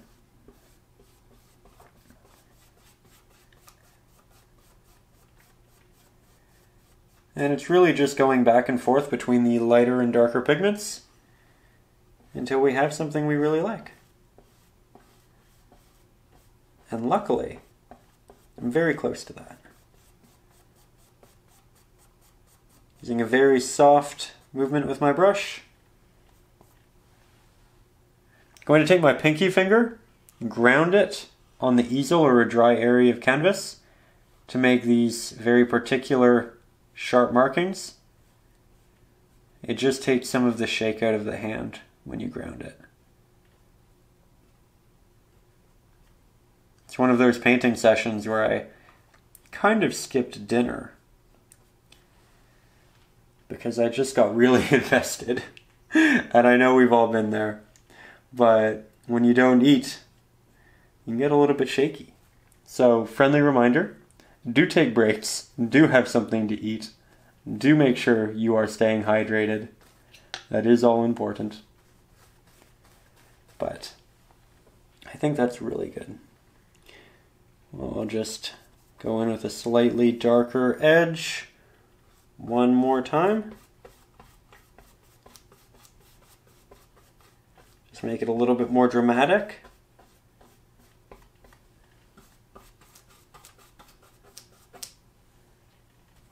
And then I think once this is in, I'll be done with this portion of the road.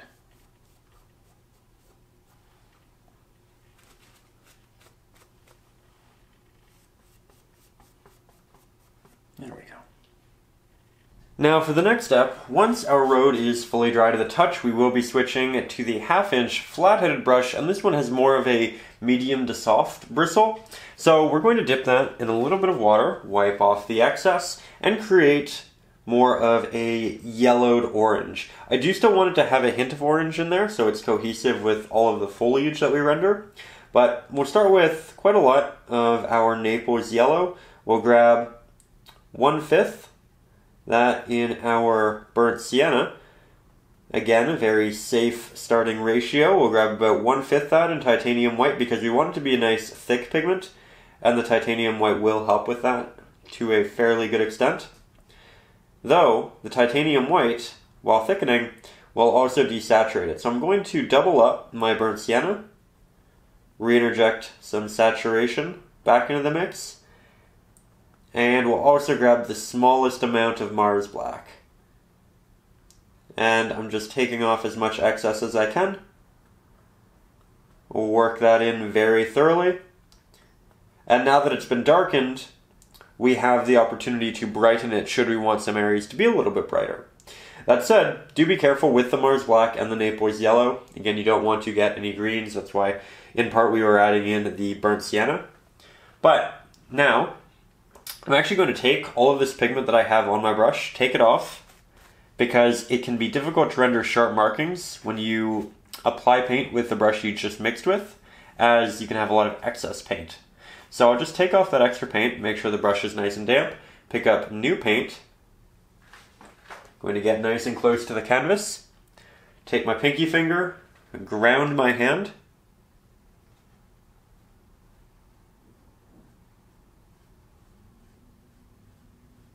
doing lots of little strokes here. Pigment is semi-transparent, so I will have to go back and do additional layering, but it's worth the cost. It being wet is worth the cost. So letting me get some really sharp markings.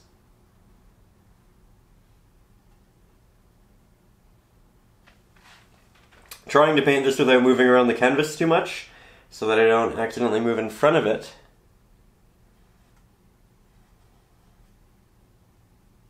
But this would be easier from a different angle. Don't feel like you have to be stagnant through the painting process. Often getting up and moving around can open you up to some easier angles.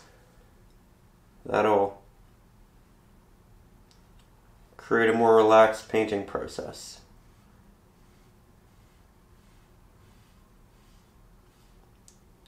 You can see just how thin this is. But you can also see how it's smaller in the back and then it slowly gets larger towards the foreground. And I try to make it as small as I can in the back, that way I have a lot of opportunity to expand.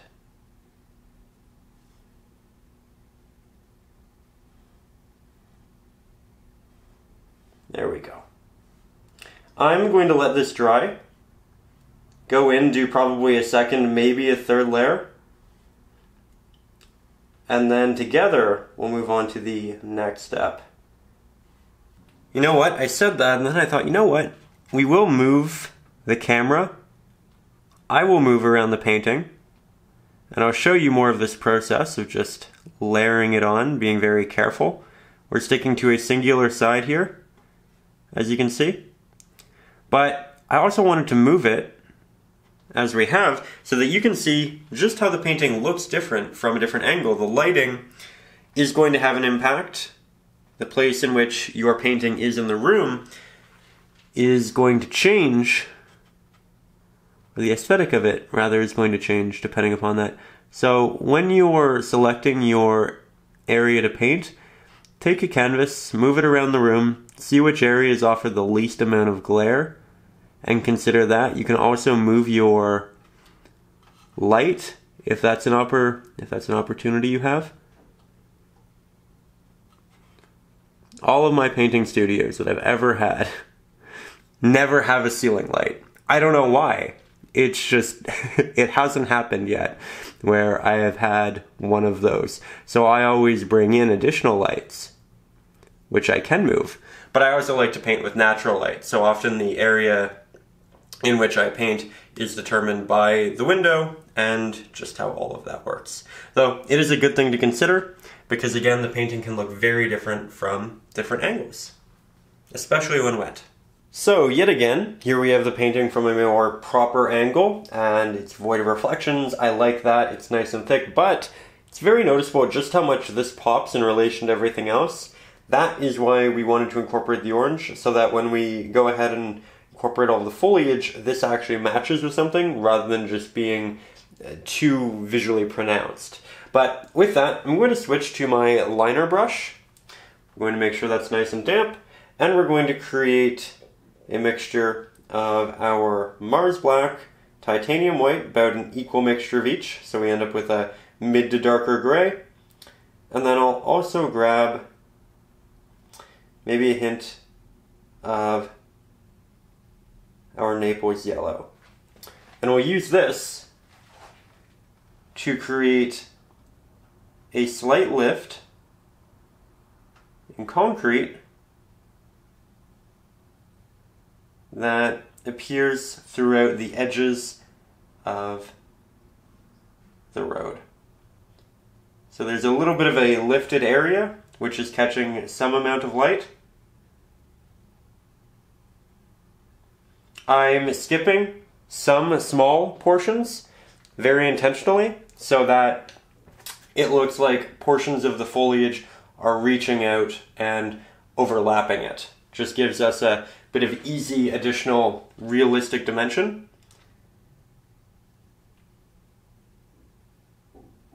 As we get closer to us, these markings should get larger, so I'm pressing with slightly more pressure on my brush, but as you can tell, it's very noticeable within this darker space, and it too should have shadow. So, as we get closer to us, we interject more Mars Black.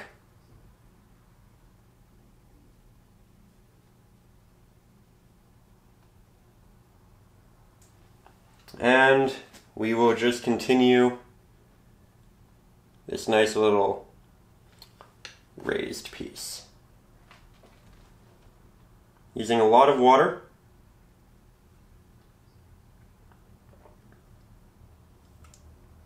Which makes it semi-transparent, which will actually be useful here because we'll see that darker pigment through it, especially as it dries, and it won't be too visually prominent. So that actually worked out quite well. You can also make an even darker mixture, and if you want to separate this, so we aren't doing the bricks in the road, but we can add additional details. If you want to separate this and make it individual pieces of concrete, you can work your way through and just create these little breaks in between. I'm not going to do too many. This is just an artistic liberty. It's not in the reference photo, but I thought it would be a fun little addition. And when we go back to our foliage, we can overlap more of this with that. So far so good. Next, I think we'll work on our nice little fenced area over here, so I'll get you a bit closer. So for this next step, we will be a little bit closer. It's going to be very detailed. You don't have to do this, by the way, if you don't want to kind of endeavor into a less natural subject within the piece, but I'm going to be using the 1/2" flat-headed brush. I'll start with some Mars Black, as we know it needs to be quite dark. I'll grab maybe half that in titanium white, and then we'll grab half that in cerulean blue so that it has that nice cool pigment reflecting down on it. Now we want to create a lot of elongated vertical applications. I'm going to start right here on the edge using this brush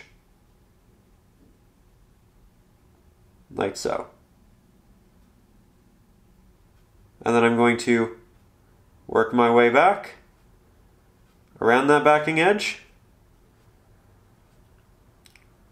And I'm going to go back over a lot of those portions and create an additional marking in between. As the farther away it is, the more condensed the pieces will look. That said, definitely need more water on my brush, so I'll take off the paint I had, grab some water, move here. Just going to look on the photo. I think we can bring it up to about this point.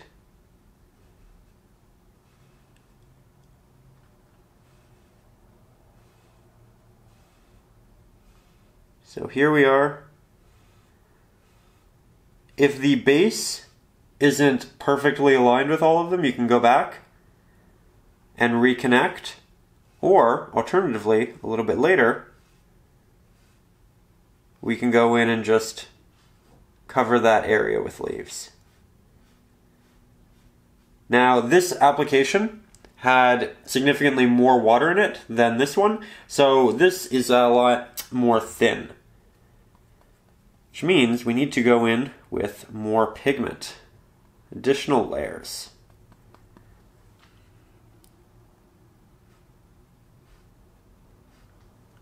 I think we'll also make it a little bit darker as we get closer to us and move out of that slightly illuminated area. There we go.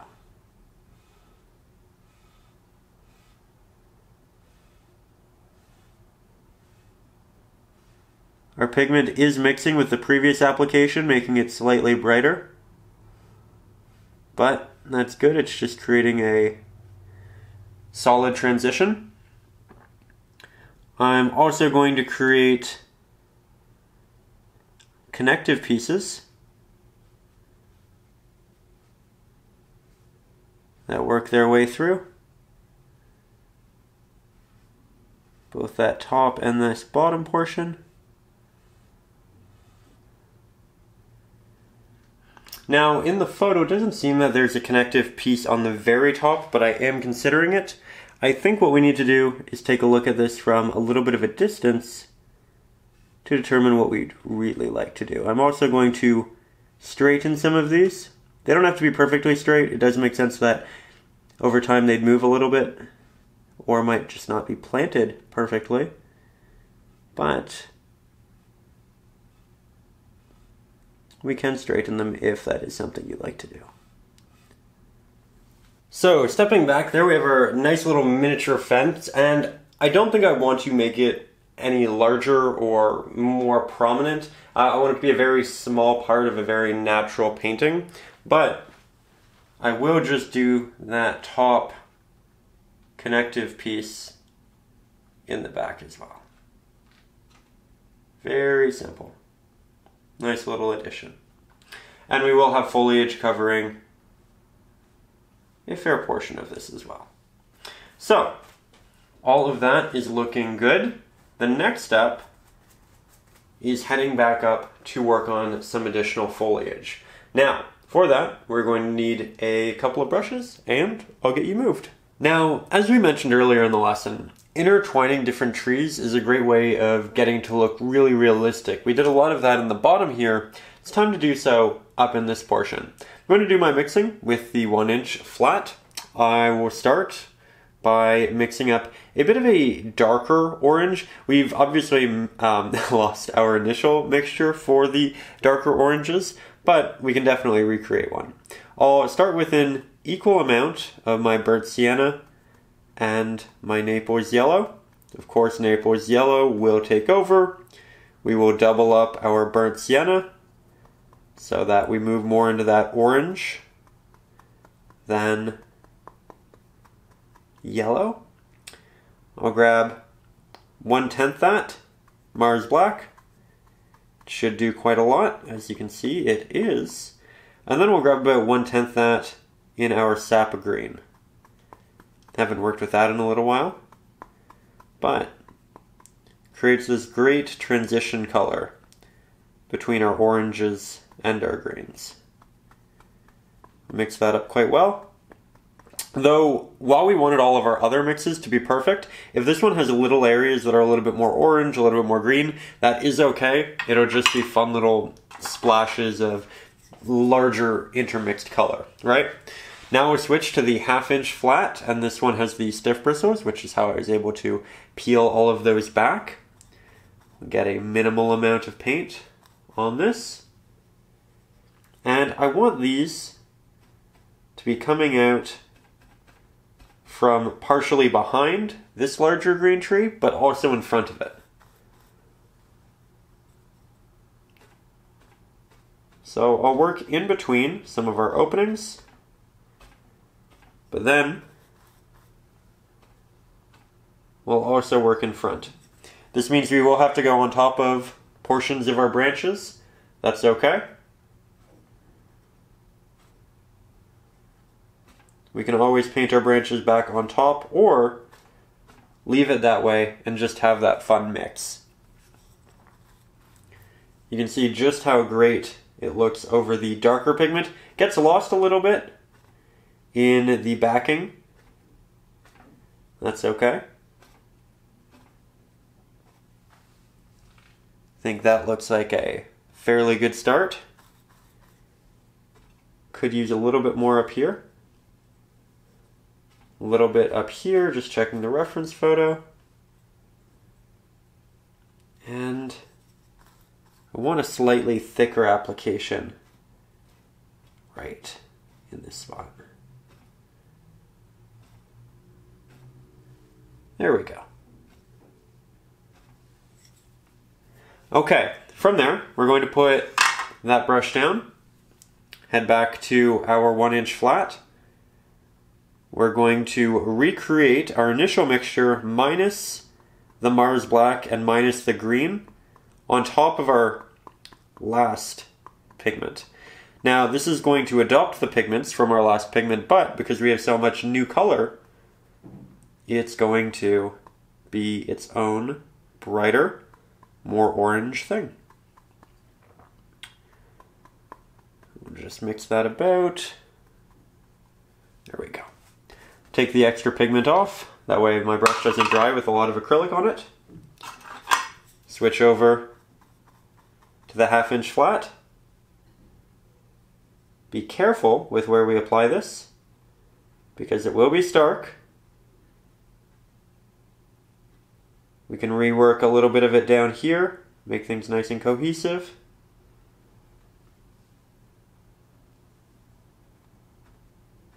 Don't want to do too much of this one. It's just to help these backing areas carry slightly more form and work well with the line that we have at the bottom.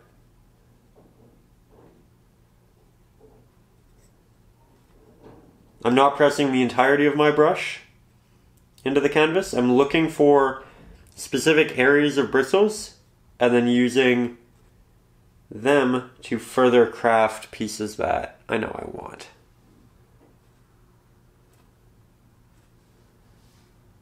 There we go. Oh, that is wonderful. Okay. I've been hesitant to do this just because it can be a little bit tricky getting the mix of the two. But I think we found a good way of going about it. So we have this larger area, and then we move up to the left, and then we move up to the right. This one's smaller than this one. This is two protruding pieces. This is one, but it's on a kind of an angled block. Then here we have a bit of a more organic shape. Don't want to put too much of that orange over towards this side because we don't want to draw the eye over there. But we want enough scattered throughout that it feels natural. We can also incorporate some small portions over on the right-hand side, in between some of the openings in our tree. Implies that we have one of these brighter trees behind it, which can be quite nice. See how this took it to something that was far more realistic looking? Again, it's that intertwined effect. I just did a fall lesson, and I didn't talk about it much, and I wish I talked about it more. But that's why we do more fall lessons. There's always new information to pick up, learn, and apply.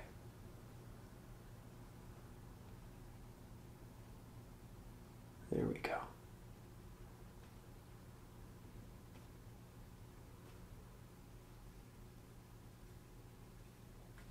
Lots of nice little taps.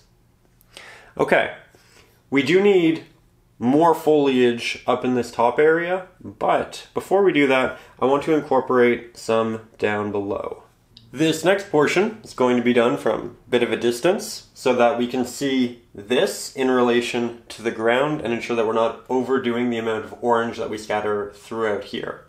With that, I don't want to go in with this very bright orange for our first layer. We can build up to it if we want to, but yet again, I'm going to take some Mars Black and some Sap Green and work both of those into our current orange for a bit more of an earthy green darker mix. There we go. Really going for something subtle to start us off. Back to the 1/2 inch. I know that I want quite a bit through here. I know that I want the foreground to have a good portion of it. Rotating my brush. We'll also be painting in little pools of water, but figured we'd get this in first and then we'd re-add some to said pools later on. I'm going to add quite a few right under our fenced area, just as they could and would be collected in that spot. And I'm pressing slightly more pressure into the canvas with my brush as we get closer to us in the foreground. As we get farther away, it's less pressure. And I wait until I have not a great deal of paint on my brush. Again, the foreground is where we start, and that's where we make the larger markings because leaves will visually appear larger in the foreground.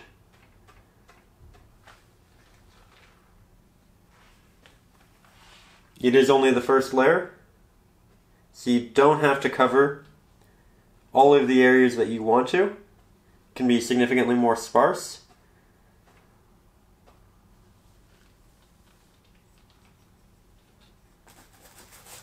And I don't want to do too much in the foreground because we have another brush for really accomplishing a lot of that.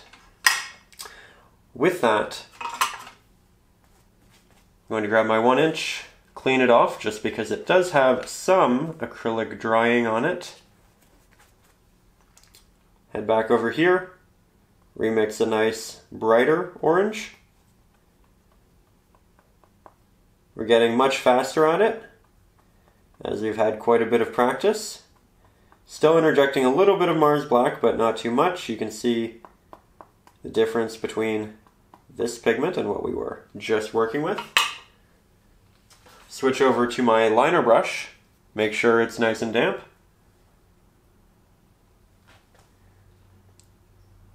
And I'll go in and I'll paint individual little leaves. Predominantly on the top of that texture we just created. That way it looks like we have some layering going on with the leaves. There are enough that they've fallen on top of each other and started to create little piles. This will also give you the opportunity to create very definitive form.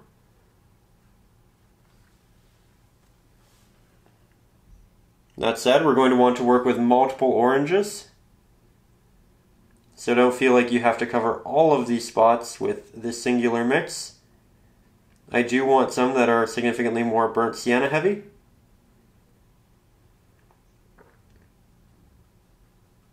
And we're just tapping these throughout.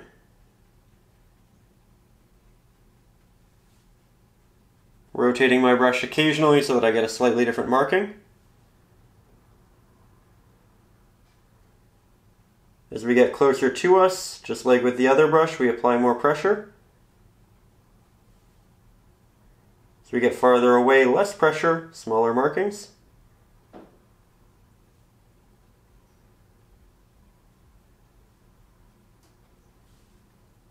There we go.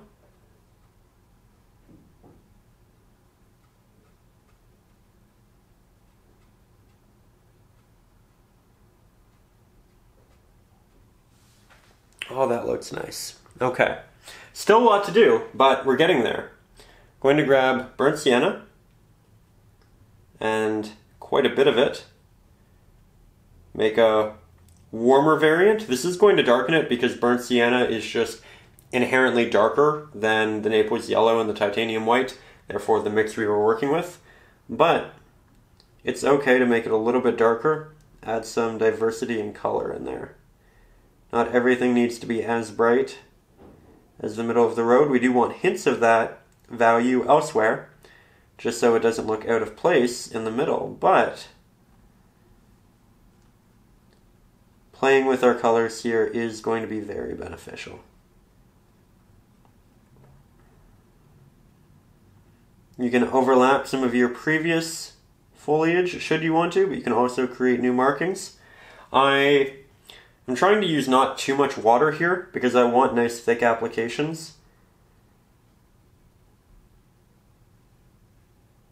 And the more you press with your brush, the more you spread out paint, which thins it a little bit. So, because I want to make larger markings, I have to press harder, which thins my applications, which would already be inherently quite thin if we were still working with a lot of water. You can use water, but it means you'll have to go back over a lot of this multiple times. And with this many markings, you might want to avoid that.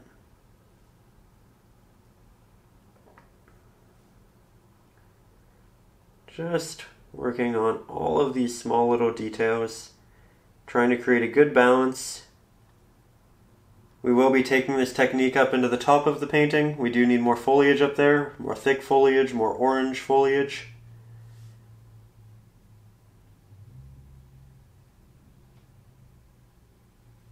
There we go. With that, you also don't have to finish this area now. And I'd almost recommend not doing so, leaving it feeling slightly empty. And we do that very specifically so that we don't force ourselves into applying too much detail into the top area, because this needs to balance what's going on up there, and if that is overdone, that needs to be overdone to balance it. So in these scenarios, it's better to kind of underdo different portions and then come back later once you have a better feel for all of your balancing. That said, I still feel like it's relatively bare. We have this larger motion that ties both sides of the street together, which I like a lot, but I think that it is too prominent and singular in large movements to the point where it looks intentional. And that is how we break realism. So we need to make it look unintentional. How do we do that? We go into the rest of the painting, different areas of the road, and it can even be up here, and we just scatter more of our foliage so that this is less distracting. Or we can create other little pocket areas that are of not similar shape, but similar dominance. And that can help a lot. That's kind of what we're doing through here. We have a bit of a winding effect. And I like that. It, like the road, acts as a delivery visually. We have a lot of leading lines. It's not too simple, it's not too complicated.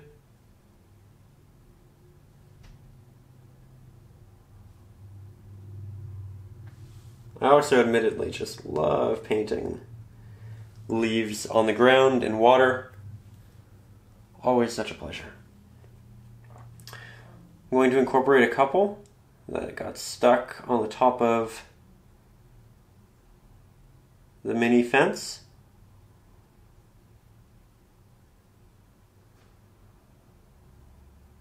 And they can even be in between some of the bars.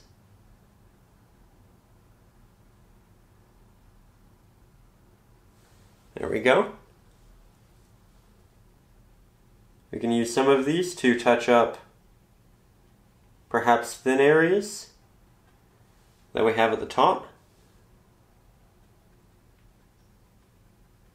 Though do be careful, because these previous markings were all quite small, and what you make with the liner brush, while it is a very small brush, will be larger than what we previously achieved with the 1/2 inch very disheveled brush.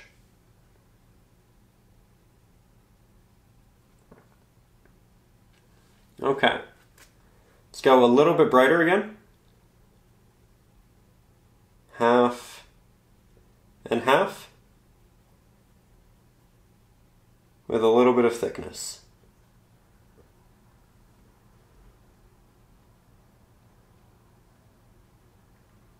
Perfect. Exactly what I wanted.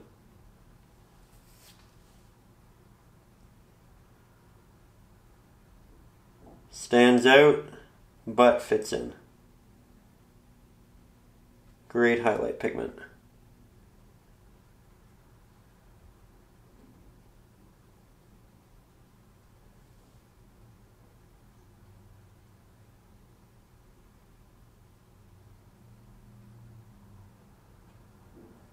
Being very careful with this one, as it is quite bright. Don't want to overdo it.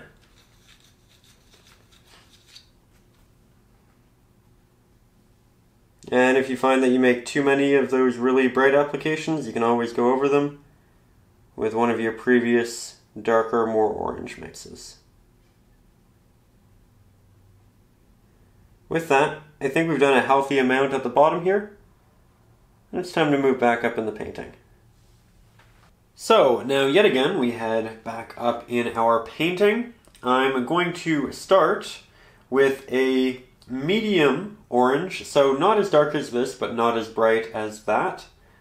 We'll probably end up using a fair sum of the burnt sienna, small hint of the sap green, small hint of the Mars black, and that right there looks like a very healthy first mix.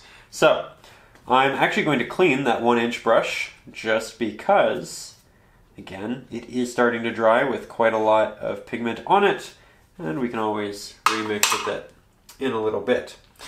Now we'll switch over to our nice little liner brush.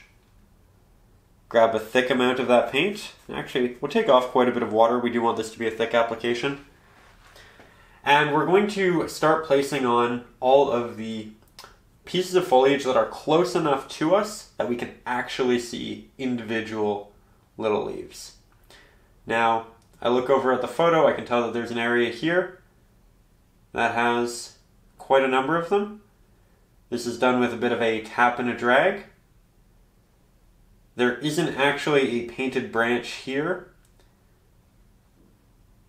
You could go and paint the branches where you want all of these to be, but you won't really see it because it'll be very dark, and you could go back and actually paint it after you have these established, but I didn't want to paint branches initially because I didn't want to lock myself in to a specific area.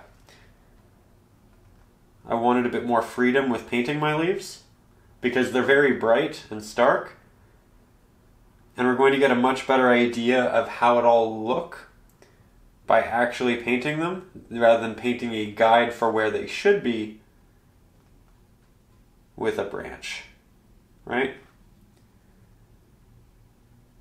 There we go. Nice and thick applications.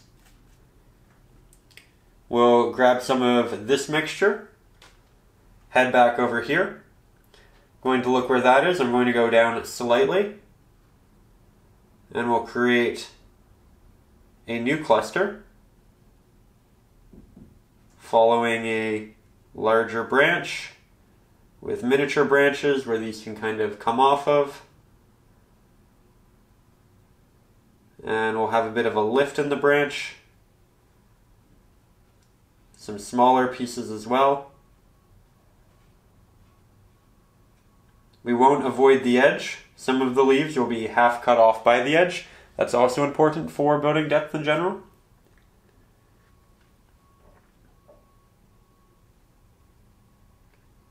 There we go. And I think we'll also splash some of this up through here. Then we'll also be painting darker orange leaves into these areas as well. Want most of these to be kind of dangling downwards.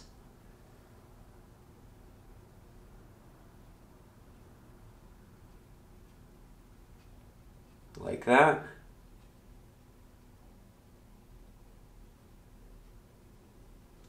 There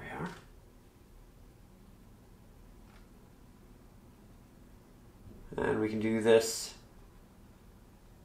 all scattered throughout, but there's a larger area that is going to be right here, and I'm actively avoiding that because I want to do so with a bit more of an orange mix. This one has a little bit too much yellow for that spot.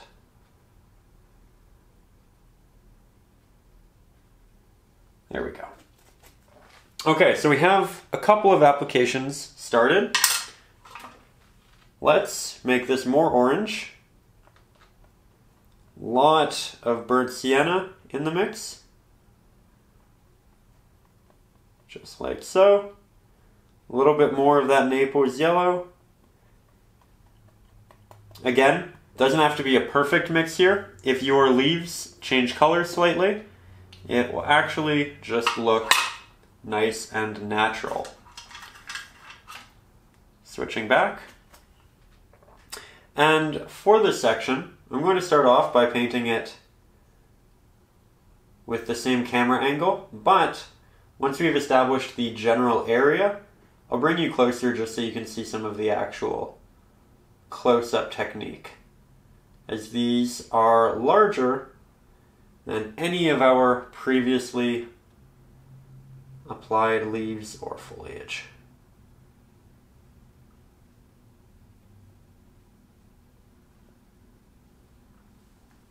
There we go. We're progressively trying to make them larger as we move into the foreground, and nothing is as in the foreground as these branches. With that, I think you have a good idea of our general area, so I'll get you a little bit closer. So, with these, we'll start by grabbing quite a lot of paint. You can probably see that on the brush.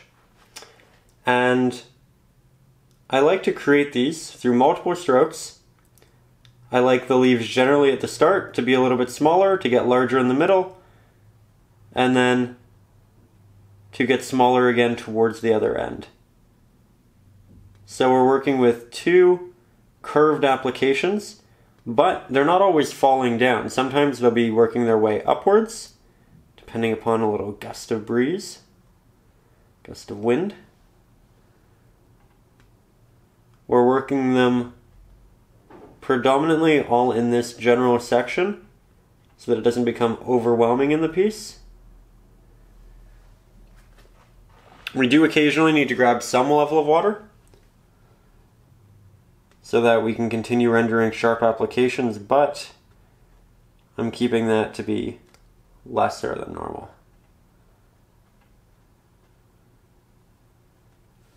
There we go.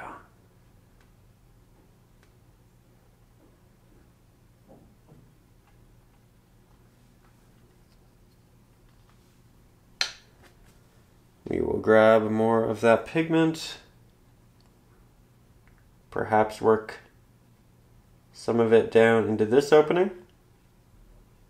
We'll make these slightly smaller, imply that they're pushed back, and we can incorporate a little bit of this color down into these as well. That way, this and this and this all feel cohesive.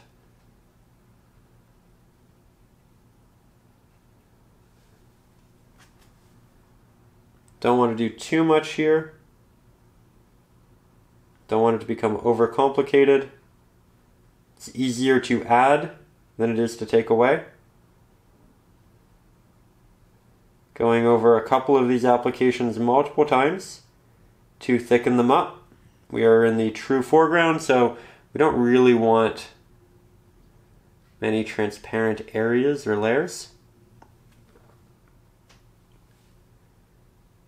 Also incorporate these onto these branches as they are very close. But again, we will want a bit of a darker mix for a lot of this as well. Just because these are going to be backlit to a degree.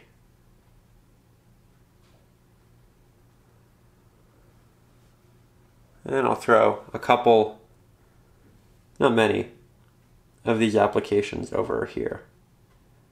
Again, just keep those colors throughout the piece.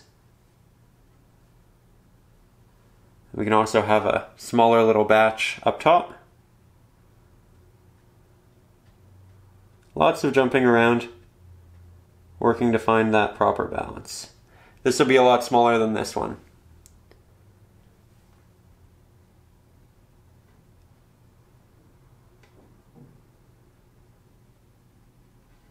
There we go.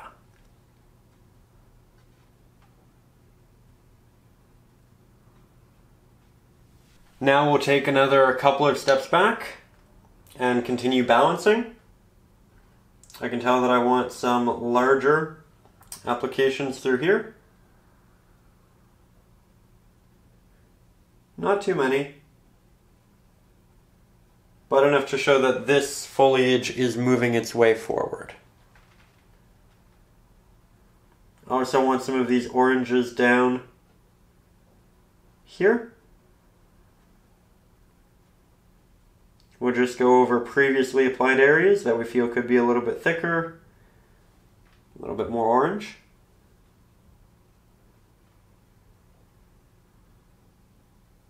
So far, so good. Frequently moving myself backwards so that I can get a better feel for the painting. That said, we still need to add our wet road elements into this. Oh my, I think it just became quite cloudy.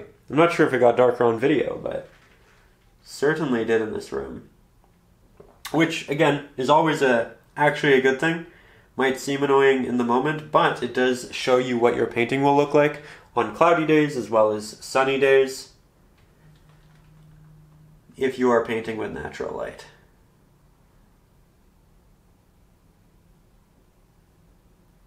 There we go. Like that. Again, if we overdo it in the bottom, we can cover up portions with water, little pools, but we do want to be relatively careful.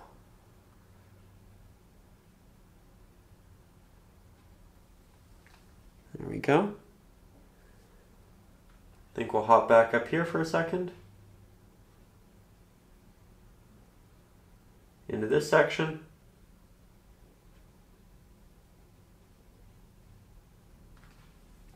This is probably the only part of the painting where I actually painted the leaves directly on top of branches. Just because it's the only place close enough that you'd really see the branches well enough to articulate that. Here I'll go back in with a slightly brighter yellowish orange to diversify this foliage. Something we are constantly working to do. I think that actually made a really big difference.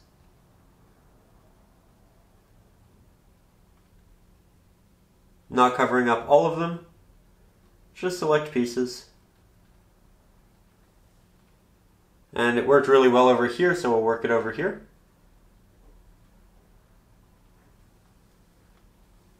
Down here. Over here.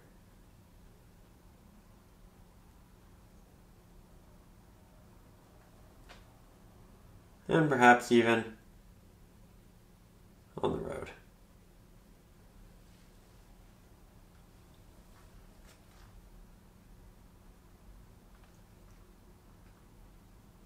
Starting to concentrate and get a little bit quieter. Apologies for that. I do try to talk through the entirety of these, just so that I can give you as much information as I possibly can. But right now I'm kind of just scanning the painting, taking those steps back, and incorporating where it's best applied.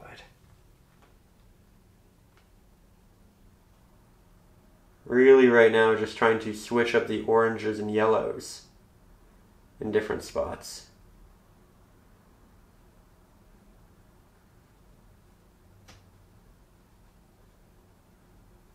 Trying to overlap different subjects so that they look natural.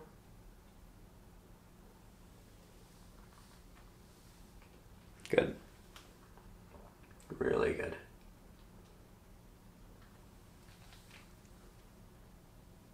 Okay, let's get you a little bit closer and we'll do some of the darker foliage up towards the top. So, up here, as I noted, a lot of these leaves are going to be backlit. So the light is moving through them, which can do one of two things. The first, it can illuminate them, make them a lot brighter. That light kind of fills up that object. Alternatively, if said object, leaf, is still very thick, then the light won't be able to pierce through and it'll be darker. So you get a shadow and you'll get a mix of the two depending upon the age, type of leaf, all of that. So with that, we're going to grab a little bit of our green, about half that in our orange, which we still have, about an equal mixture of Mars Black, and an equal mixture of titanium white. Then we'll head up here and we'll create some nice little dark silhouetted leaves. If you have these with a bit more of that orange in them, it will look like they are simply silhouetted. Or you can have a slightly more green heavy mix, as I do here, and that could also be interpreted as actual green leaves, which we haven't painted in the foreground, and I'm not going to, with the exception of the potential interpretation of these, because I don't want to overcomplicate it. I think we have a nice balance, and I think this will be far more than enough.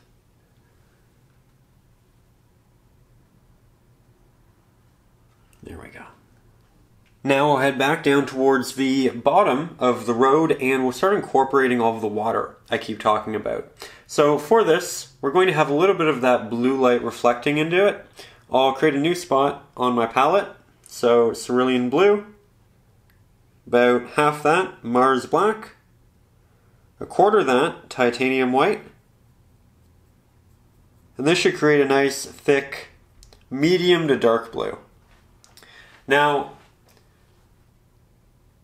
I'm going to start by cutting off the road, as I can see that's in the reference photo, and you know what, I can already tell that's not dark enough. So let's double up our Mars black. Needs to be darker than the actual road. There we go. Okay.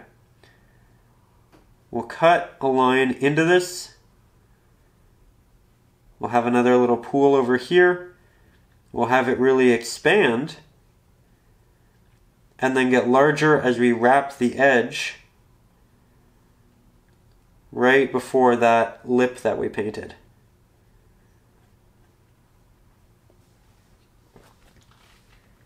Now we can take this and interwind it with a lot of our previously painted foliage, or we can just cover it up and then paint more foliage on top.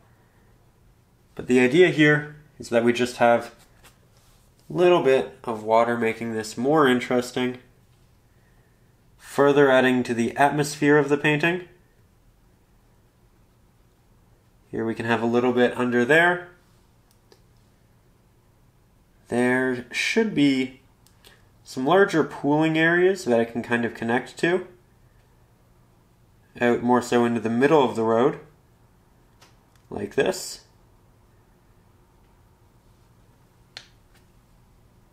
And then if we avoid some leaves, it'll look like those leaves are floating within that section of water, which can be really nice. Okay, let's add another one over here. And I think we actually need more paint. Mars black, cerulean blue, titanium white, double our Mars black, and make it nice and wet. Can be semi-transparent. If leaves show through it, really isn't an issue. It'll just look like they're slightly submerged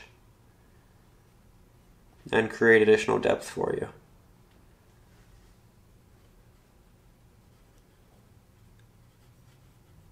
There we go.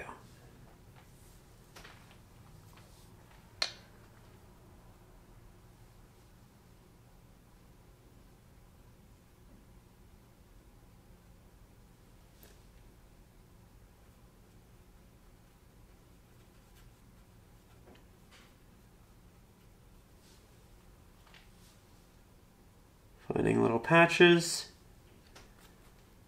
Little divots in the road will collect water. And those divots can really be just about anywhere.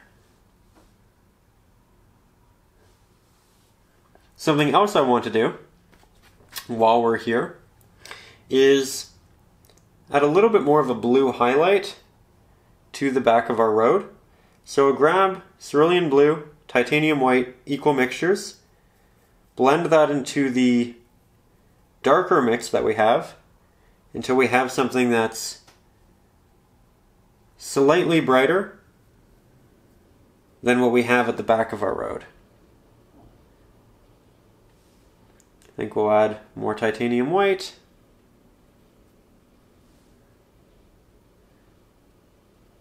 I'll avoid a lot of that foliage, and we'll just give it a nice little sheen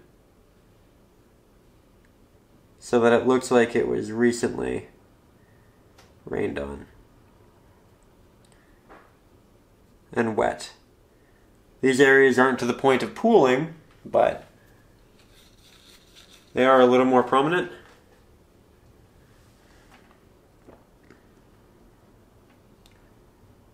There we go.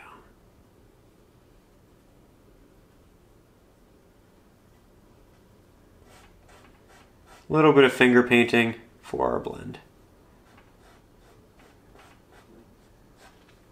So now we'll take a step back, grab that liner brush, some Mars Black, about half that cerulean blue, third of that titanium white, mix up a nice dark branch color like what we previously used, and we can continue adding to those. This is something that I didn't want to do initially. I didn't want to overdo it because I didn't know how much detail we'd have in the road, how much detail we'd have in the foliage, and this is something that I always like incorporating a lot of, but it's easy to overdo, and again, kind of force ourselves to do more with foliage and things that we might want to not expand on.